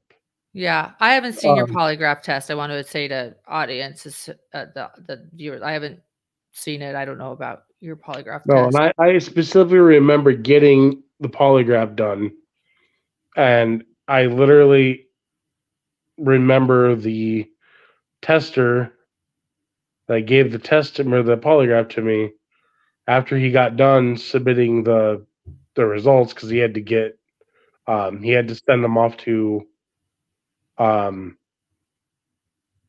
guess he said Washington, D.C., because they have like their forensic people there that read those. He said that he came back in and he goes, "How do you feel you did?" And I said, I was honest. I know I passed it. So, and so he goes, exactly. He goes, "I know you passed." He goes, "You did pass it." So, I mean, I was told by the polygraph tester and also detectives, that's why they stopped interrogating or questioning me that day, because I had passed the polygraph test. So when you say you passed it, does that mean there was no deception on any question, or does that mean, like, what does that mean when you pass a polygraph test? No, it means you pass a polygraph test, like you have not lied on any question that they asked you. And did Adrian and Sarah and Brandon, did they all pass theirs too? Adrian never did a polygraph to my knowledge. I know Sarah and Brandon did. I was told two different things. I was told they passed, and I was told they didn't pass. So I don't know. I'm not going to speculate, but I'm not gonna also. Again, I'm being an upfront person, and I'm not going to Mhm. say they passed or they didn't pass because I don't know. I just what I'm being told. So, um, So you I guys know aren't that in he did. contact anymore? Like Who? Sarah and like you, I Sarah, don't talk. Brandon, Sarah's in prison, Adrian? Okay. and Brandon, I want nothing to do with him or Adrian. I'm just not. I'm not cool with them at all. Okay. Is it because of this investigation and things No, they've said, or is it? no, just because Brandon, just the way he's treated me, and like what he was doing behind my back with Sarah after it was supposed to stop. I'm not okay with any of it. Yeah. It just seems like, I don't know, it's kind of confusing to me a little bit because like you knew that he was having these relationships with your wife, but then you're also like Mhm. being nice and like going to get his car for him and you're going to fix it for him and you're towing it. Like that's hard on your vehicle and the gas money it takes to get there and just all the other things. So it's like, I'm just trying to figure out when that friendship really deteriorated because obviously at some point you guys were really close friends. You were willing to let him live at your house. You were, you know, he was doing inappropriate things with your wife. So, I mean, at some point it really Mhm. crumbled. And so I was just trying to figure out like what was the straw that, Broke you the know, camel's back. yeah. Honestly, just having a lot of time. I had 18 months to think about it, and um, I just wasn't good with it. I mean, I realized that he really wasn't there to be my friend as much as he was trying to get with my wife, and um, I just wasn't okay with it anymore, and I didn't want to take part in it. You know, um, Brandon and I have had good times. We had some bad times, but you know, just Do- for the best of everything, I just don't want nothing to do with them. Well, do you think Brandon could have done it then and is framing you? I have no idea. I don't have. I again, we were all gone that night, so that's why nothing adds up. Like nothing adds up as how that would even become possible. Um, it just seems like if things were going well and there was a love triangle, maybe, I mean, do you think he's turned on you with police? Brandon, Yeah. he'd have nothing to turn on me with. I wasn't even part of this.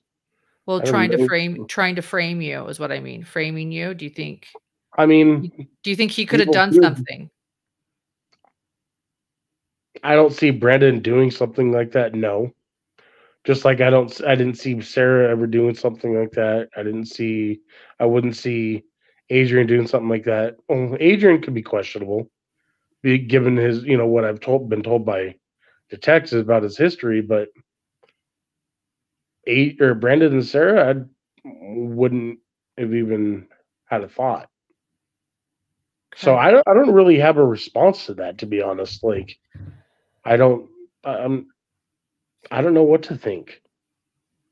After A&W, Sterling pointed out that I'll read it. Actually, I starred this. This was important. I did want to clear this up. Mhm. Sterling said, so A&W is at 3:30 and it's an hour and a half drive to get home. Would that get you back to the location at about 5 p.m. ish or what, can you clarify that kind of timeline for us? A&W is in Ontario, Sterling. So it takes to go from Ontario to Fruitland is about maybe 10 minutes, 15 Okay. minutes, depending on which part of Ontario you're in. Okay. Where was the 45-minute drive then? It wasn't Coming back home. okay. So the A&W was in Fruitland. They have an A&W in Fruitland, and they have an A&W in Ontario.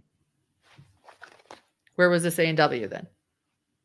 In Ontario. That's what I said. Gotcha. But it's 15 minutes. So where did you go? I understand what you're saying, and I thought Ontario was really close too, but you went someplace and it was a 45-minute to an hour and a half drive. Where was that? Oh, that was the night before. That was the day before when we went fishing at Owyhee Reservoir. Okay. Okay. So you're home at about, so what time were you home then after A&W? So what time did you get home? Probably about 27th. 4 o'clock if I had to put a time on it. Okay. Mm-hmm. And you went straight home? Like, did you see any Anywhere. children? No. Okay. And you never saw Michael? I've never seen that face a day in my life. Okay. And then until he was missing, you mean? Because you Correct. did. Correct. When And he went then, missing, yeah, yes. But before that, I didn't know he existed. I didn't know there was a family that was around the neighborhood that existed. Like, I didn't have any clue. Sarah and I didn't really associate with our neighbors. You know, we kind of our neighborhood people we kind of kept by away.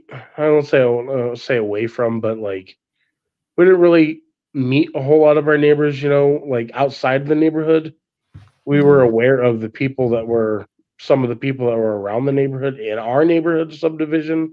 Yeah. But Monkey lived on a whole separate side of the separate subdivision. Like, you have to drive across the other side of 8th Street. Yeah. So I think, correct me if I'm wrong. I thought yesterday when you were talking to my husband, you might have said you got home around 5 or 6. But what were you doing from 4 to 8? Sam Evans is asking. 4 p.m. to 8 p.m. was when I got back. We had dinner. And then Brandon and Sarah and me all wanted to go. I didn't want to go, but I did it because he had been bugging us to go get his vehicle. So we left to about, I want to say,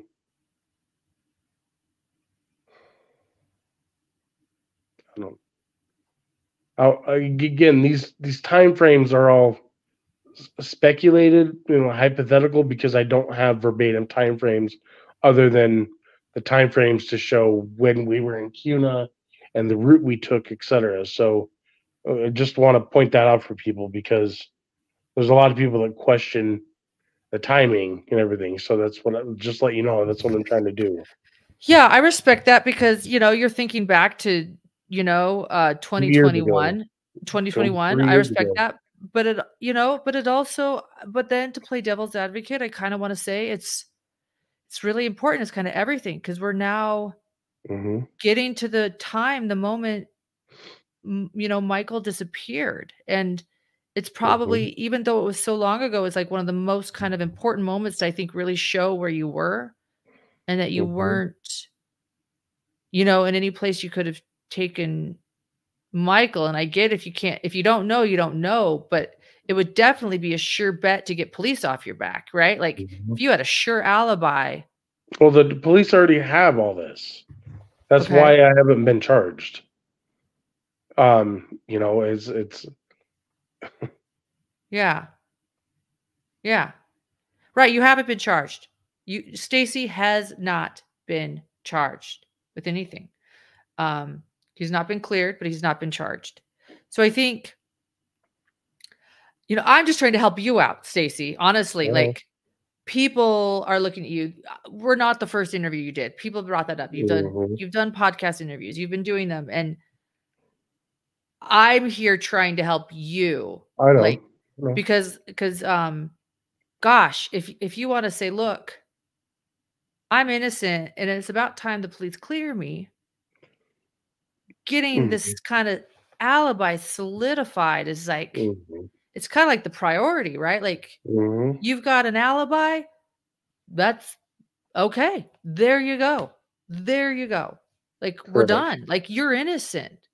So this is me kind of trying to like help you be like, gosh, let's get this figured out. Like, so what you're saying is did you pack a duffel bag too to go to Cuna? No, Brandon had a bunch of dirty clothes because he brought his clothes initially from CUDA.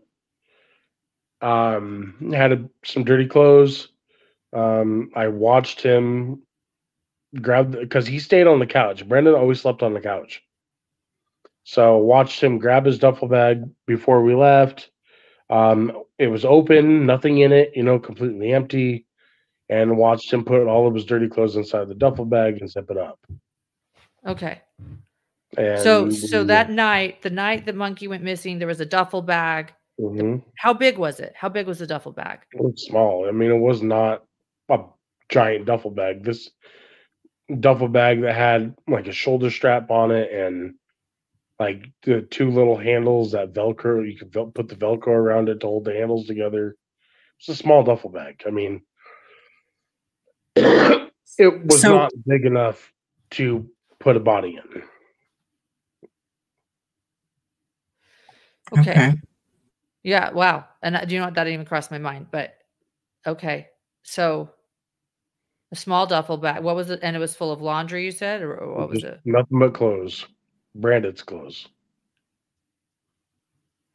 Okay. And that was at 5 p.m.? Correct. And you guys all went together? Yes. We left. Well, no, we were at the house. We didn't leave the house, I think, until probably about 6:30 at night. That's what I told John yesterday. And why did you guys take the clothes to Brandon's mom's? Brandon wanted to go wash his clothes at his mom's house because he needed to get new clothes anyways, and different clothes. So he just brought his dirty clothes to his mom's house and then got a bunch of new clothes and brought them back to the house. Okay, so that's why he didn't wash him at, like, why didn't he wash him at your house? Because he wanted. He was already going. He did all of his laundry. I don't know. It made no sense to us, but he always did his laundry at his mom's house. Always. It didn't matter if it wasn't just that night, but he would always do his laundry at his mom's house. It was just something that he preferred to do. Okay. I don't know if it was a comfortability thing or if it was, preferred. I don't know. It didn't add up. It didn't make sense, but we weren't going to question it. People have their own things. Yeah. So if it was small, like a small duffel bag, so it wasn't one of the ones that like had the shoulder strap or anything. It was just like no, it had a shoulder strap, but it was how do I word it? Take a small duffel bag, okay? But on the duffel bag, it had zippers on the lengthwise the ends of the duffel bag, and it had a shoulder strap, and it had two little handles that you could put the Velcro connector to hold the handles, so you can make one handle basically, and that's what it was. But it was small. It was not. You probably could put. I don't know. You could probably put. I don't know. A small amount of clothes in it. I mean, you could not, and that's packing it. So did he do that often? He would like bring over just a couple outfits, and then he would pack them up. And so, like, about how many outfits would he bring at a time? Do you think? I'd say enough for a week. A week. Okay, because I was kind of confused by that because, like, he had mentioned some other interviews that, like, I can't figure out. Did he live with you and Sarah full time, or just on the weekends to do the taxi? He lived with us. He became like a child in a sense to us. We ended up paying for his phone bill and pretty much paying for his court fines and all this other bullshit.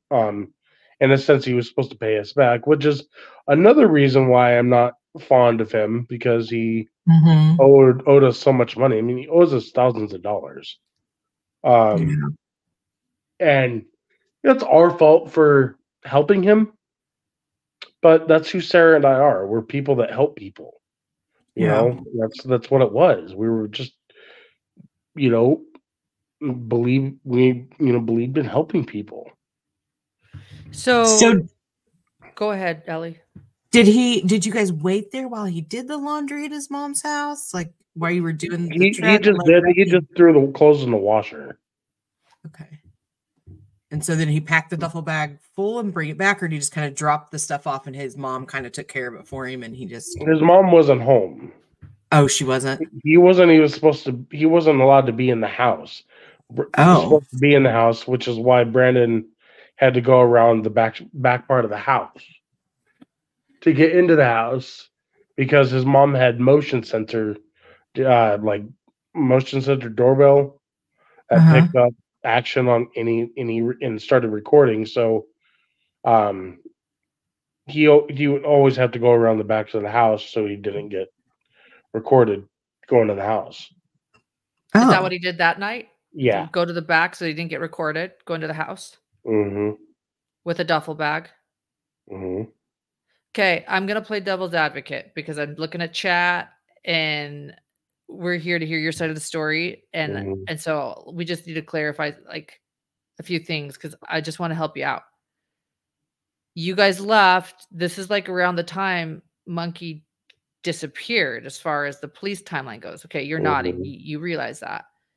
And you guys, it's you and Brandon and Sarah, and you're going out with a duffel bag. With a bunch of laundry, driving far away to Brandon's mom's house where he's not supposed to be to allegedly do his laundry when he isn't even supposed to be there, but maybe that's why he's sneaking over there. Like I get it, like I just want you to know what the chat's feeling a little. I already see where the chat's probably going. Okay, yeah. So I'm just trying to help you. Like, can see where they're directed. No, right. And to clarify with everybody, I was a absolute 100% witness when Brandon put the clothes in his duffel bag. It was completely empty. There's not a single item in it. I was in the house the whole time. We all left through the garage together. There was nothing. There was nothing inside that duffel bag beside clothes. Just so people are aware. Yeah. We okay. Walked through the garage. Thank you. Got in the truck. I threw the toe strap in the truck. Brandon got in the back seat behind me. Sarah was driving. I was in the passenger seat. We took off. Made it to Cuna. Brandon went in to go do his laundry. Took the duffel bag in. I get where you guys can kind of be like, oh, well, that's, it's kind of weird. It wasn't weird to me, considering I literally watched him. Sure. So every move that he made. And can I just ask where the duffel bag is now? Like, do police have that? Did police confiscate that? No, I don't know. I think Brandon has it in North Dakota or wherever he is. I don't know. The duffel bag was never. I don't even think that detectives. They might have it. I don't know. Yeah. Again, okay. I was in jail for 18 months, so I don't know what they have. I don't know what they don't have. Okay, go ahead, Ellie. So I was.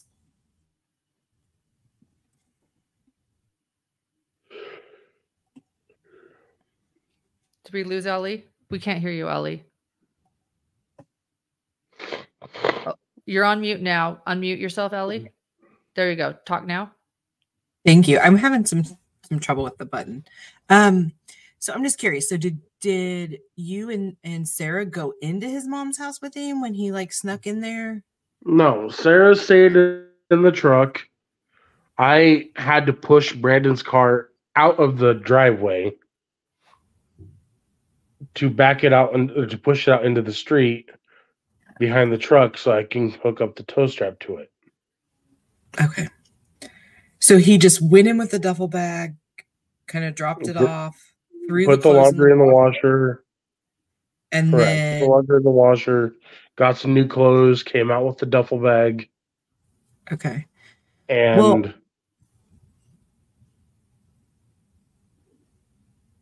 go ahead. Okay. No, go ahead.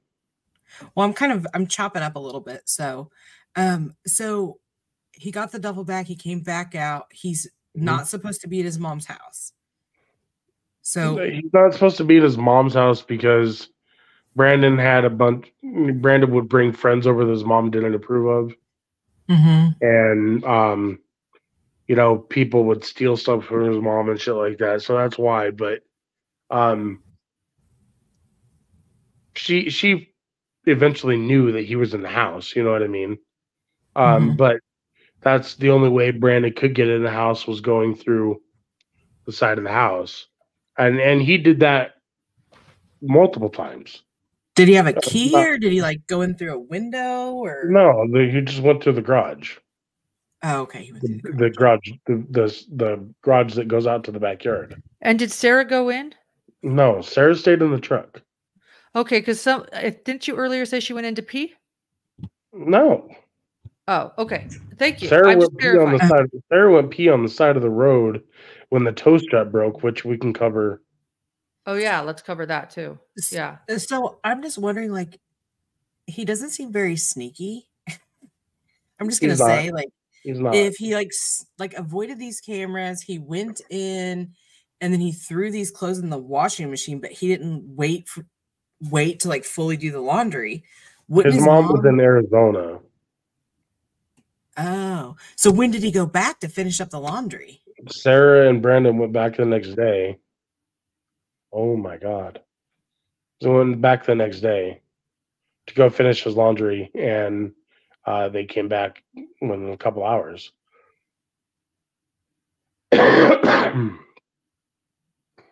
Okay. We can go back. Ellie, did you have any questions about the house, being in the house or anything? Because I was going to maybe go to the brake fluid. Power steering? Yeah. I keep saying brake fluid. Let's get it right. Facts are important here. Thank you, Stacey, for keeping me on track, because your facts are really important. And power steering. So, and I think Ellie's muted right now. So, okay. So how long again were you at CUNA with maybe the laundry and the half hour, but you never went in? No. And Sarah never went in to pee. She peed on the side of the road. So when did the peeing on the side of the road happen? After she left us. No. She must be having a hard time. She's probably going to try to come back. Yeah, I know, right? We like Ellie. Ellie's great. Yeah. So after I got the vehicle hooked up, got all loaded, everybody got, Brandon was in his car behind the driver's side to steer it. I'm in the truck with Sarah. We took off and went to Idaho. We took 10-mile road to Idaho 16. Now, mind you, when you tow a vehicle with a tow strap, you're never supposed to tow a vehicle on the interstate. Specifically because that's, for people that go, 80 plus miles an hour. So we took the back way to that, which was Idaho 16, which was the timestamps that I sent people. Or sent. So Idaho 16, which is where we ended up pulling off, because Sarah went to go. Now, when you tow a vehicle, you're supposed to keep a tight, you're supposed to keep the tow strap tight. Well, we had come to a stoplight, and then Sarah jumped the gun and gave the truck too much gas and jolted the truck or his car and snapped the tow strap. So we had to pull off to the side of the road, and there she is. And I had to get out, and Sarah was in the truck, Brandon was in his car. I got out, reattached the tow strap. I had to double knot it, which made this tow strap significantly shorter. And then Sarah got out for a quick second, walked around the truck on the side of the road, and used the bathroom. And then got back into the truck. That's where that came into the play. Okay. Why was Sarah driving the truck? because she wanted to learn how to tow a vehicle, and I honestly, it's hard being a bigger guy. It's hard for me to drive. Just it's hard to explain. Like it's not. It's hard for me to drive longer distances. I'm a good short distance driver. When it comes to long distance, it's harder. During the day, it's a different story, but nighttime gets harder on me because it's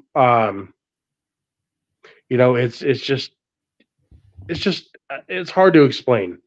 But that's why she was driving, because I didn't feel like driving. And Sarah honestly was comfortable driving, and I was okay with her driving, so that's why she was driving. Okay. And where was the duffel bag? You guys had it in like It was sitting next to Brandon. Okay, in the back of the truck. Like, was the truck? Well, no, Brandon was towing his car, so the duffel bag was in with Brandon's new clothes were in his car with him.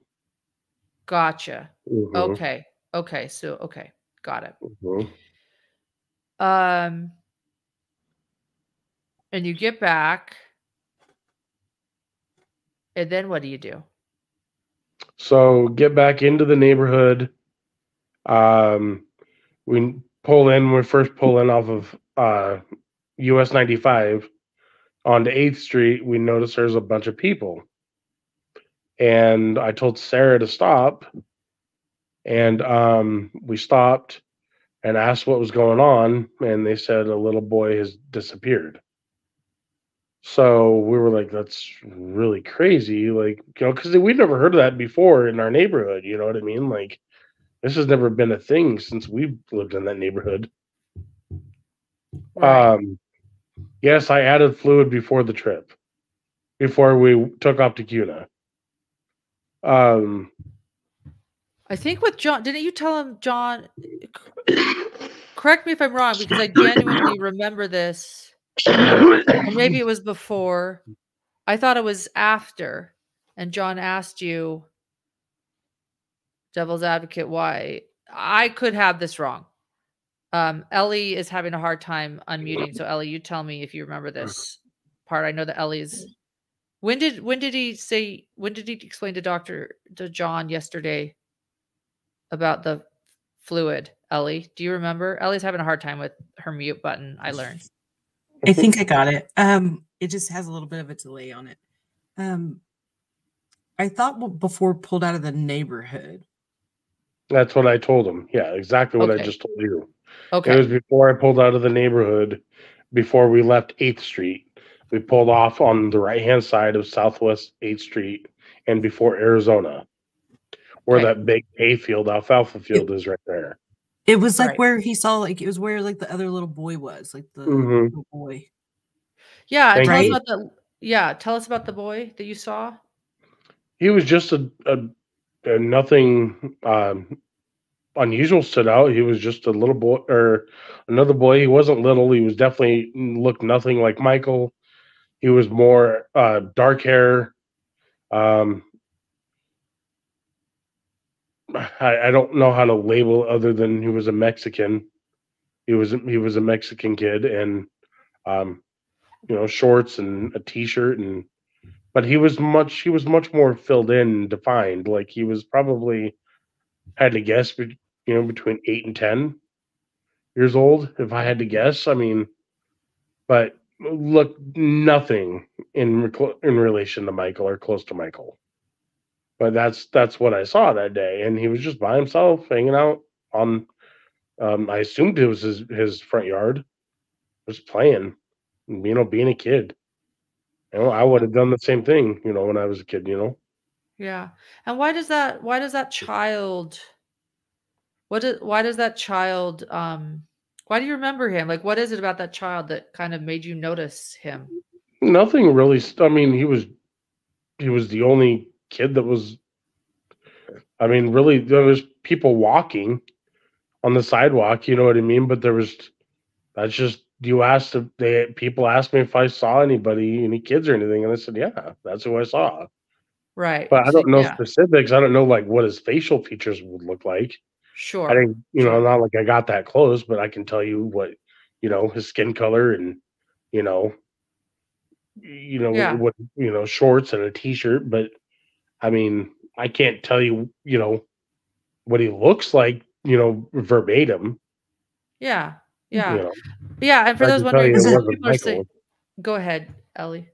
is Yeah. it was he like really far away from you? Like again, I've He never was been in the probably neighborhood. he's probably 7, maybe 8 houses down on the right hand side. Okay. I mean, it was not like you could, I mean, you could really depict his facial features, like Mhm. as if like it was just like me and you on the camera. You know what I mean? Yeah. But I think we might have nothing someone unusual. here. I think we might have someone here that once interviewed you. If so, thank you for being here. I want to say, people point them out to me, and if they have specific questions, I'll ask. Anyway, go ahead. Thank you for everyone that's interviewed you. Your story Mhm. matters. Sorry, go ahead, Ellie. Who's the one that interviewed me? I'm learning. I don't know which one. I know you've done some. Who have you interviewed with, Stacey? And then I might be able to tell you. Dolly, Eve, Brooks, and Level-Headed, and um, Josh. yeah, Josh. Labs. Okay. Okay. Well, okay. Well, anyway, thank you everyone that's Mhm. interviewed Stacey. Your story matters, Stacey. Sorry, go ahead, Ellie and or Stacey. I didn't mean to interrupt you. I'll be watching the chat for anyone that wants to ask anything. Mhm. No, I was just trying to get a sense of like how far the house with the little boy was from where they stopped to put in the power steering fluid. And that was before you had the other car, right? You were just in the truck, but it was before the car. What do you mean? Like you guys hadn't picked up the car yet? Oh, correct. Yes, correct. Okay. That was before we even left the subdivision or the neighborhood.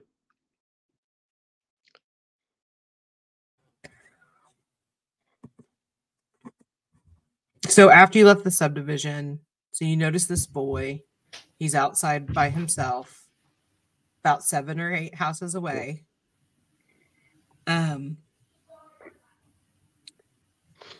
So you get back in the passenger seat, Mm-hmm.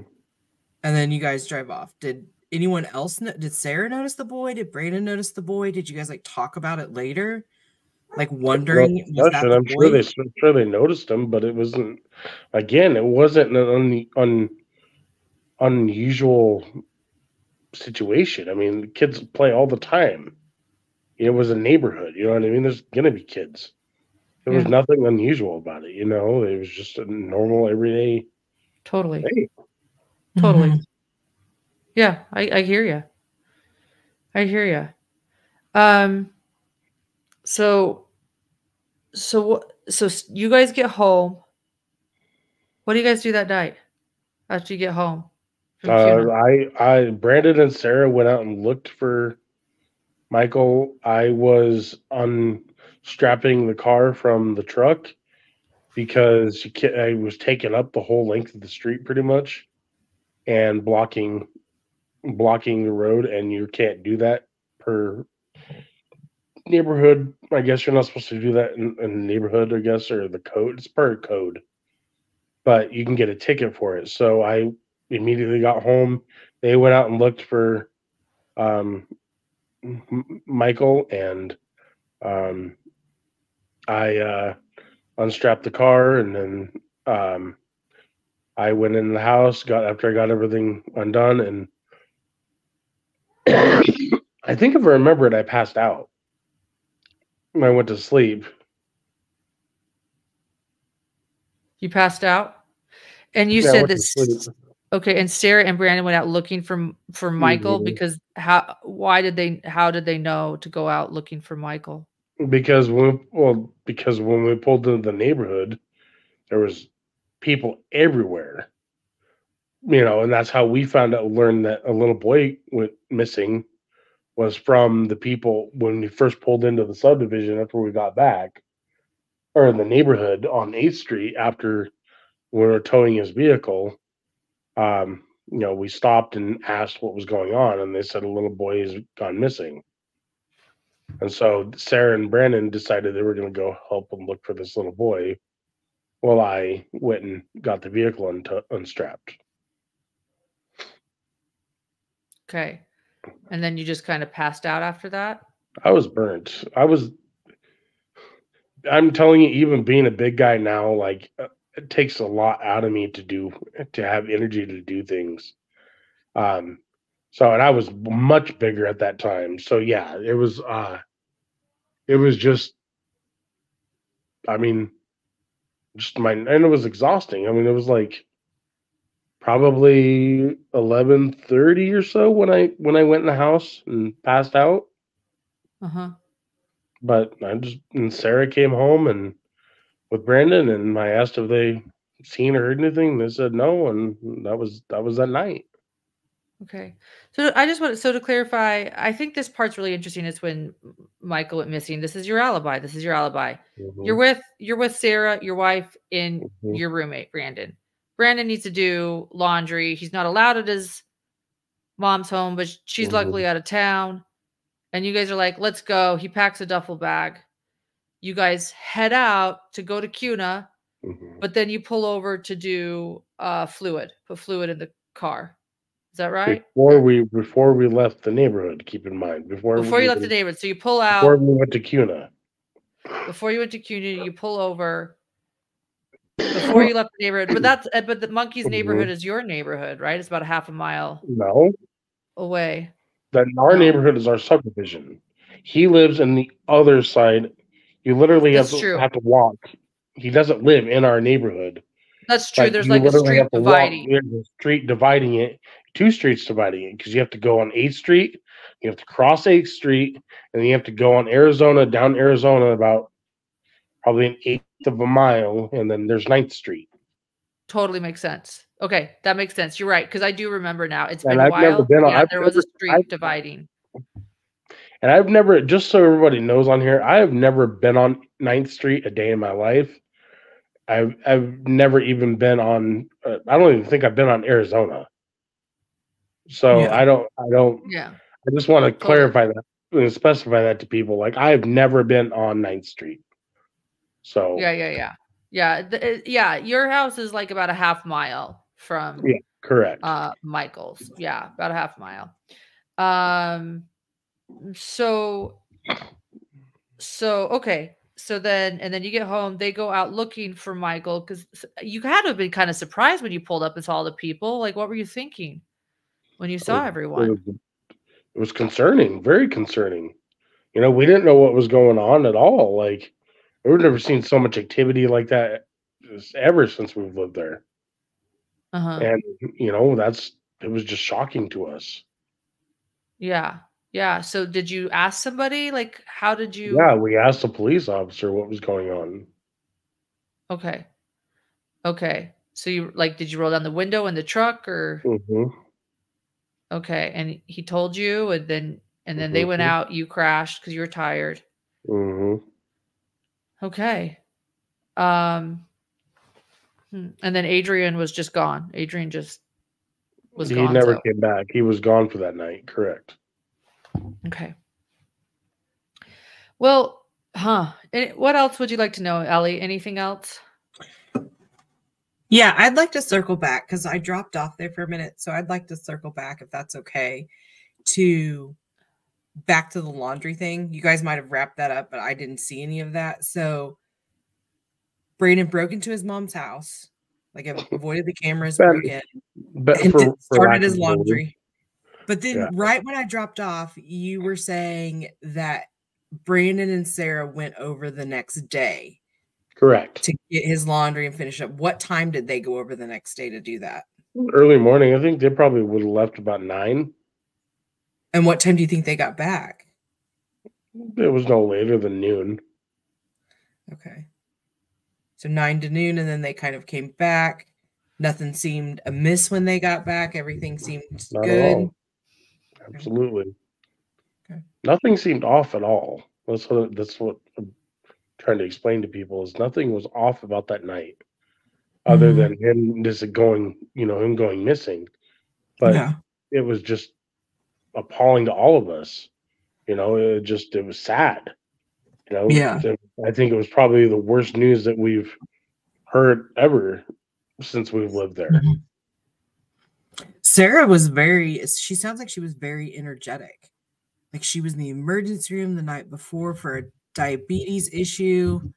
And then you guys were up and at him the next day, taking these taxi calls. She was running Brandon and Adrian around. Then you guys dealt with the truck. Mm-hmm. And then her and Brandon went out to search for Michael. And they didn't get home till late. About 12, I think. 12 or 12:30. And they left again by like 9 a.m. Mm-hmm. They don't like to sleep. I mean, they don't like to relax. I guess it's a better way to put it. They were busy.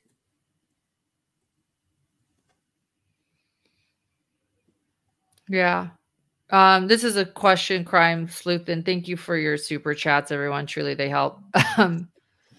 We kind of went over this, but she wants to know how many inches the duffel bag was, and if you could show with your hands. But your camera is really small too. I don't even know if your hands could fit. Yeah, it's not going to show that.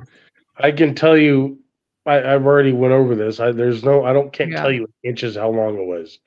I'd say maybe the duffel bag in length was maybe 3 feet in length. Yeah. And height, I mean, I don't even know how to go in height, but there's no way you're putting a body in that bag. I can tell you that. And to answer the question about the bag coming, and I see the bag again, yes. Brandon used it all the time.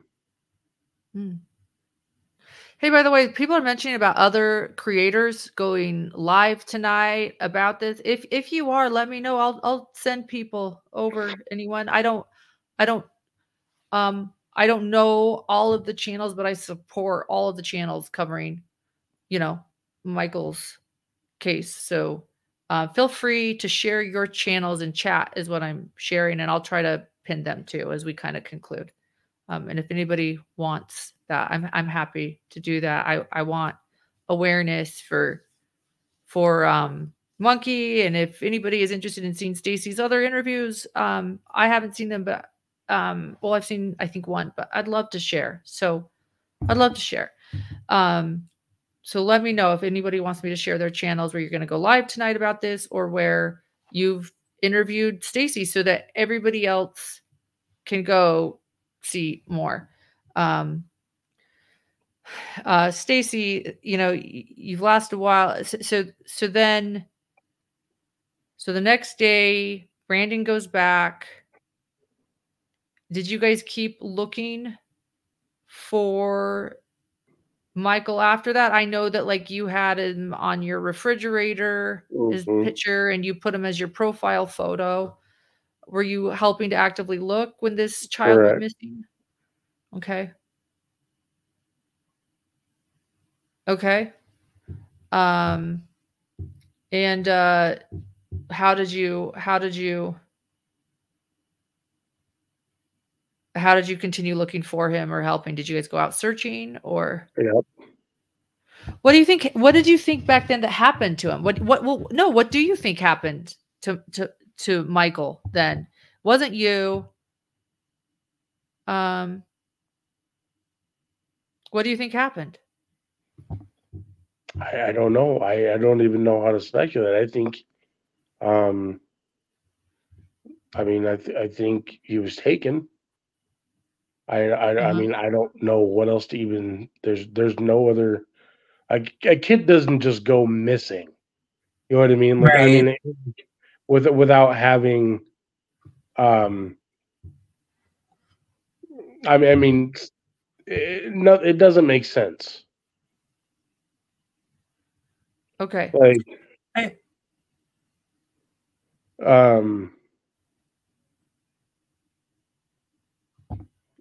don't know what to think. It's sad. Mm-hmm. I saw in chat earlier they were wanting us to ask what Stacey's thoughts were on his neighbor. Do you have any thoughts on your neighbor? Do you know what they're talking about with Carson, that? Carson's a good dude. I would never. I mean, he does have a sex offense, but it's never ever been even a concern.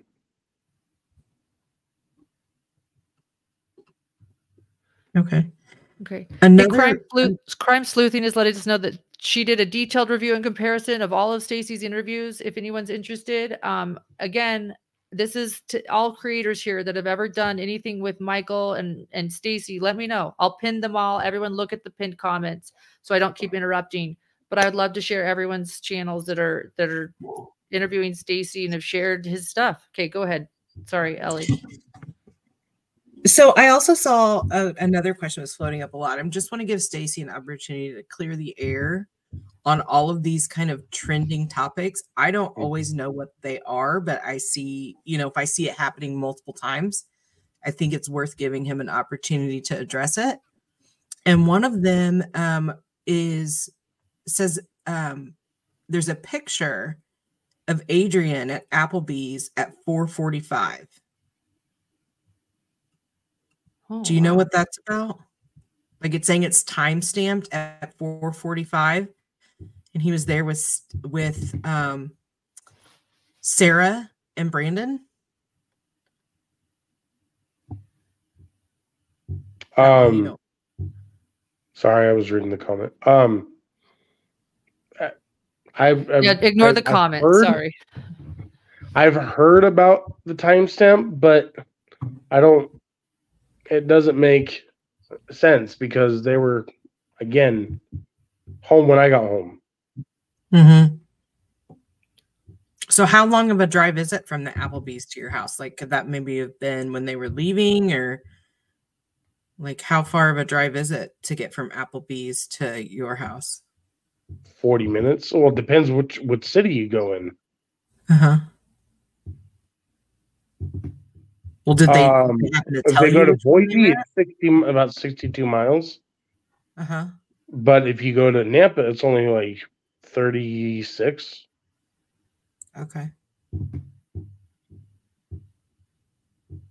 Did they happen to mention to you when they came back, like which one they ate at? I'm sorry. These comments are. I got really. Sorry, I'm sorry. Okay, I'll stop pinning them. I'm trying to share. So guys, I'm going to stop pinning comments for a while, but keep sharing. I'll try to star them and share them later. Any channel that's supporting Monkey and his family. Okay. Did they happen to mention to you where they ate at, or did you happen to ask what they did all day? They just went to. I was under the impression they just went to Applebee's and went to Ross, and that was. I don't really. Other than that, like I don't really question. What Sarah they do. Like they do their own thing. That's fine. Like yeah. So. That makes sense. You guys were all friends. You're living together. You were all pretty close. So also they're asking a lot about a fight between Adrian and Brandon, that they had a falling out, like some sort of fist fight. They never had a day after. They never had a fist fight. Okay. So did they have like some sort of altercation like the day after? Brandon and Adrian were close. They got close as friends. Mm-hmm. There was never, even from the whole time I've known them, there was never known Brandon or when Adrian was staying with us, they've never fought or had an altercation or anything. Okay.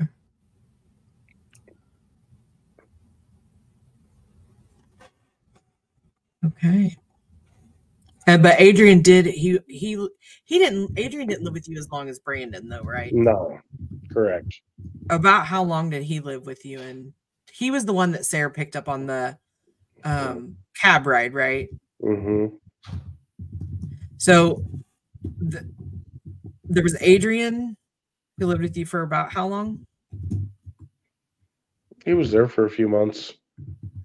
And he moved out like the week August. The same week that everything kind of started happening. Yeah. August 2nd, second week in August. Mm-hmm. And there was also Tanner that lived with you guys? Kind of, yeah. Yeah, he was only with us for... He came after Adrian left. Okay. So they didn't stay at the same time. So he moved in like the beginning of August? No. Tanner? Yeah. Oh, Tanner came in like, I think September, something like that. Oh, okay. And Brayden was still living there at that time? Mm-hmm. So when did were you guys all still living together? Like whenever like the police showed up, and kind of how did that all work? Sorry, can you repeat the question? So Tanner and Brandon were still living with you. Yes, correct. At the time that, so you got arrested first, right? No.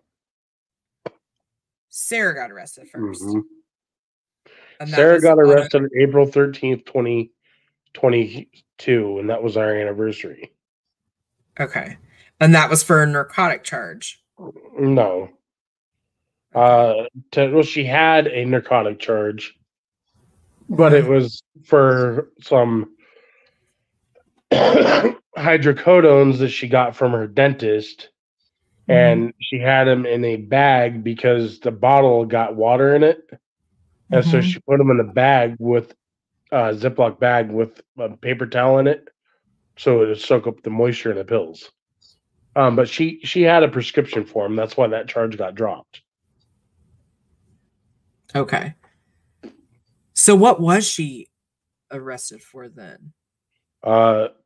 Aggravated assault against Tanner and attempted concealment of evidence. Okay. Concealment or destruction of evidence. And the destruction of evidence at the time was related to Michael's disappearance? Mm-hmm. Correct. So what did they tell you as her spouse at the time? Because I'm sure you had questions like, why is she being arrested? What is this about?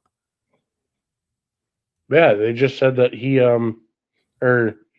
was getting arrested because she tried to hide the pistol that she held Tanner at gunpoint with. Oh. Mm-hmm. Okay. So it wasn't related to Michael at that time? No, I said that. It wasn't. Oh, okay. Sorry. Oh my God.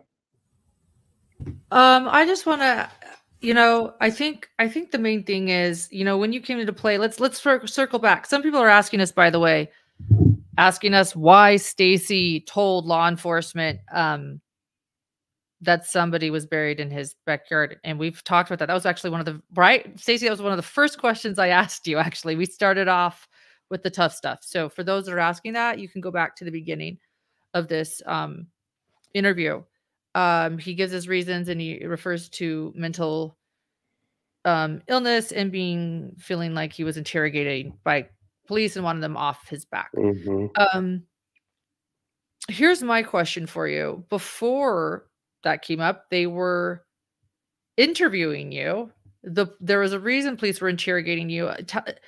Did they knock on your door and like say search warrant? Did they? Oh no, you were in jail during this time. Correct. Did they come get you in jail and say we need to talk to you? Like how did you know that all of a sudden you were being questioned in Monkey's disappearance, and why were you being questioned before? I don't know why. To be honest with you, I still don't know why. But they started questioning me when I was in Payette County Jail.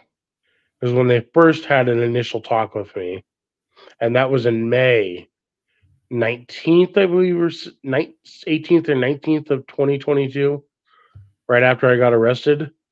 And then that's May 19th or 20th is when they took me to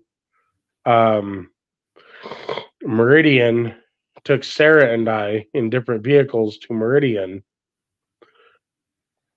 to get questioned by, bless you, Thanks.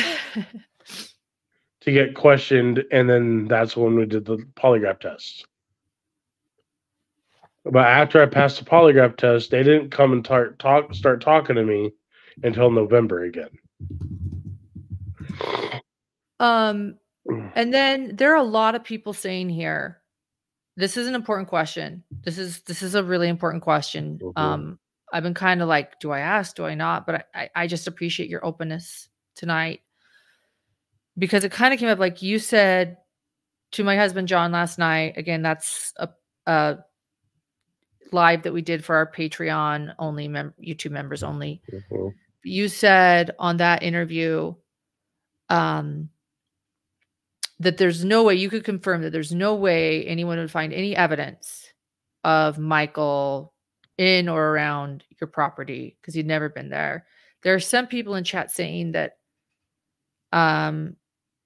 that there is evidence that he might have been in the yard, or that dogs hit, or that police have mentioned something. Can you speak to this? The police said that the dogs, the cadaver dogs, had hit around the property, but there was never. It didn't make sense to me because I don't even know how it would even be possible. Like again, like I was not, and I would never have or want to be a part of anything like this. And just to let people know, like I'm not that person. I any word or wind or even a whiff of something, of knowing about, knowing that somebody might have done something or like anything like that, I would have been the first person to turn to law enforcement. Like I wouldn't even second thought. Even if it's my wife, wouldn't give a fuck. I would throw her under the bus quick. Like I wouldn't even hesitate. So I want to point that out to people. Like I'm not heartless. I have a very caring heart, and I long for this child to be found. I want him to come to his family, and his family does not deserve what happened to him. He does not deserve what happened to him. What happened to him?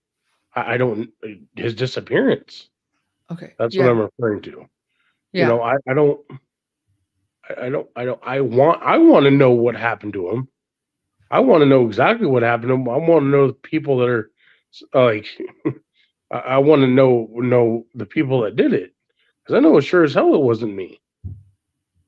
Well, again, I passed my polygraph test. They don't tell you sit there and pass a polygraph test to lie to you about it. Yeah.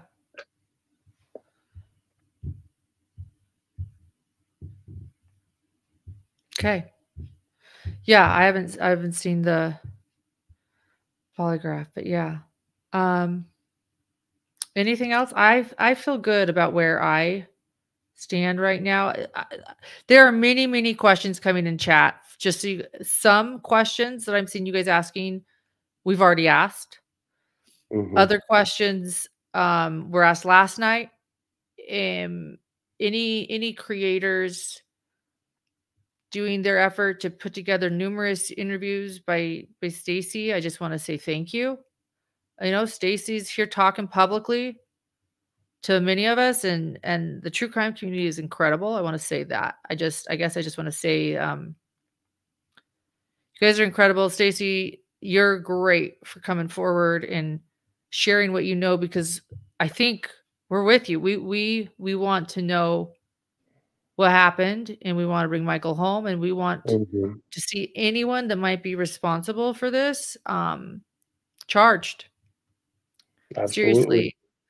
Absolutely.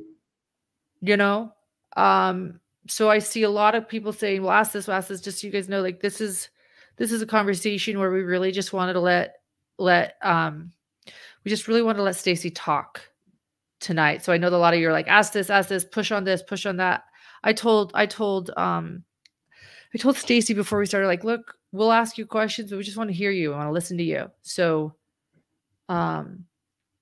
we really wanted to nail down the timeline. I still have some questions with the timeline, I'll be honest, but I just thank you to all the creators that helped put the timeline together. There are a lot of creators here saying that they're going to put some timelines together. If you do that, reach out to hiddentruecrime.info@gmail.com. And This here's is here's genuinely the taking a village, you know?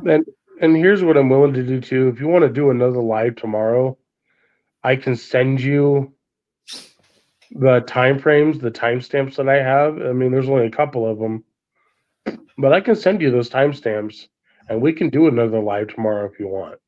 Yeah, some of the timestamps, we actually do something called a hidden hour every we usually do it every Saturday night, but we skip tonight. So we're doing it tomorrow. So we're not available tomorrow. Sunday night we're going to be live. We're either covering Gypsy Rose or John might discuss Michael's case, either or. We'll just Okay. you know, we're still figuring it out. In fact, why don't you guys share in comments what you might want, cuz John did interview Stacey yesterday, and you know, he could share some thoughts, but I don't know if he'll have time to watch this full live before tomorrow, but let us know, yeah, what you want. So but if you want to send me those, I can make them public, Stacey, whatever the case may be. But I'm going to let Ellie, do you have any more really kind of important questions to ask, you know, just to kind of share anything else that's kind of pressing? I think Ellie's. Oh, there she is. She has the. No, I don't think so. I think I was just trying to get a better understanding of all of the people and kind of what the area was like and the time. And I think Stacey did his best to fill in some of those gaps and some of those questions.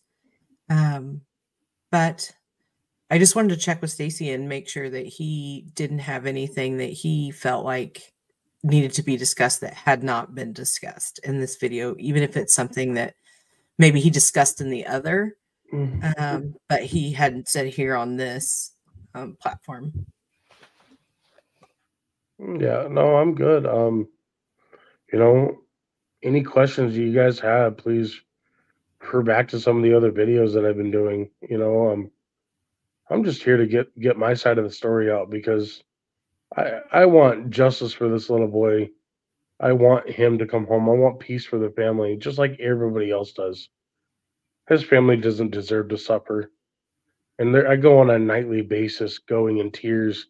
I cry every night before I go to sleep because I want this little boy to be found. It's sad, and I feel immense pain. I can't even fathom what his parents are going through with that little boy. Yeah, I can't either. Thank you, Laugh a Day. We want the whole truth. We want Michael home. Love to Brandy and Tyler and their whole family. Couldn't say it more. Again, I want to say that Michael's disappearance and the mystery of this case is, I think, a case that the true crime community is where you see a lot of creators come together and it takes a village. And I just want to, again, give a shout out to all the creators here tonight. I pinned some of you. I couldn't pin all of you because it was kind of confusing. Stacey a little bit, who's getting distracted, and I know he's tired, but I just want to thank you all for being here and all the work you're doing. A lot of you put together timelines of his different things he's said or understanding what he said so that we can all understand more and help in this case. And I actually feel like this is a case where the true crime community can do a lot of good. So I just want to thank all the creators that are here. I saw a lot of new names here tonight. So thank you. And like I said, feel free, creators, to reach out to me at hiddentruecrimeinfo@gmail.com if we can help share some things. And then I also just want to say thank you to those who have given this video a thumbs up and have appreciated it, meaning you value what we're trying to do here. And thank you to Stacey for trusting all of us, every person. And I do want to make it clear that law enforcement has stated that there has been talk of Michael's family. Law enforcement has never called them a suspect, and they don't think that Michael's family has anything to do with this or his disappearance. So we need to get to the bottom of what happened to Sweet Monkey and bring him home. So we have a full playlist. We have a full playlist on our channel. I even have an interview with Brandy as well. We interviewed her back in the day. I have the presser that people were mentioning. I shared that at the beginning of this channel, and we have a full missing Michael Monkey Vaughan playlist. You can watch all of that. So, yeah, thank you, community. I guess I just can't emphasize that enough. Stacey, any last words you want to say? Anything else? You're a caring person. You cry every night while you go to bed, hoping that Michael comes home. Anything else? I just want to say thank you to everybody that is watching, and I know this is not going to clear me by law enforcement, but this at least shows you guys, that I just everybody has their side of the story, to tell, and that's why I'm telling my side, because I want people to hear it from me. I just want to thank everybody that's watching, and I just hope you guys all have a good night, and maybe we'll do this again in a couple days. Who knows? Yeah, maybe. All right. Okay. We'll see ya. Have a great night, Stacey. Hey, you too. Do you want me to message you? Yeah, if you want to. If you want to send me those timelines, that would be awesome. I really appreciate that. Okay, I can do that.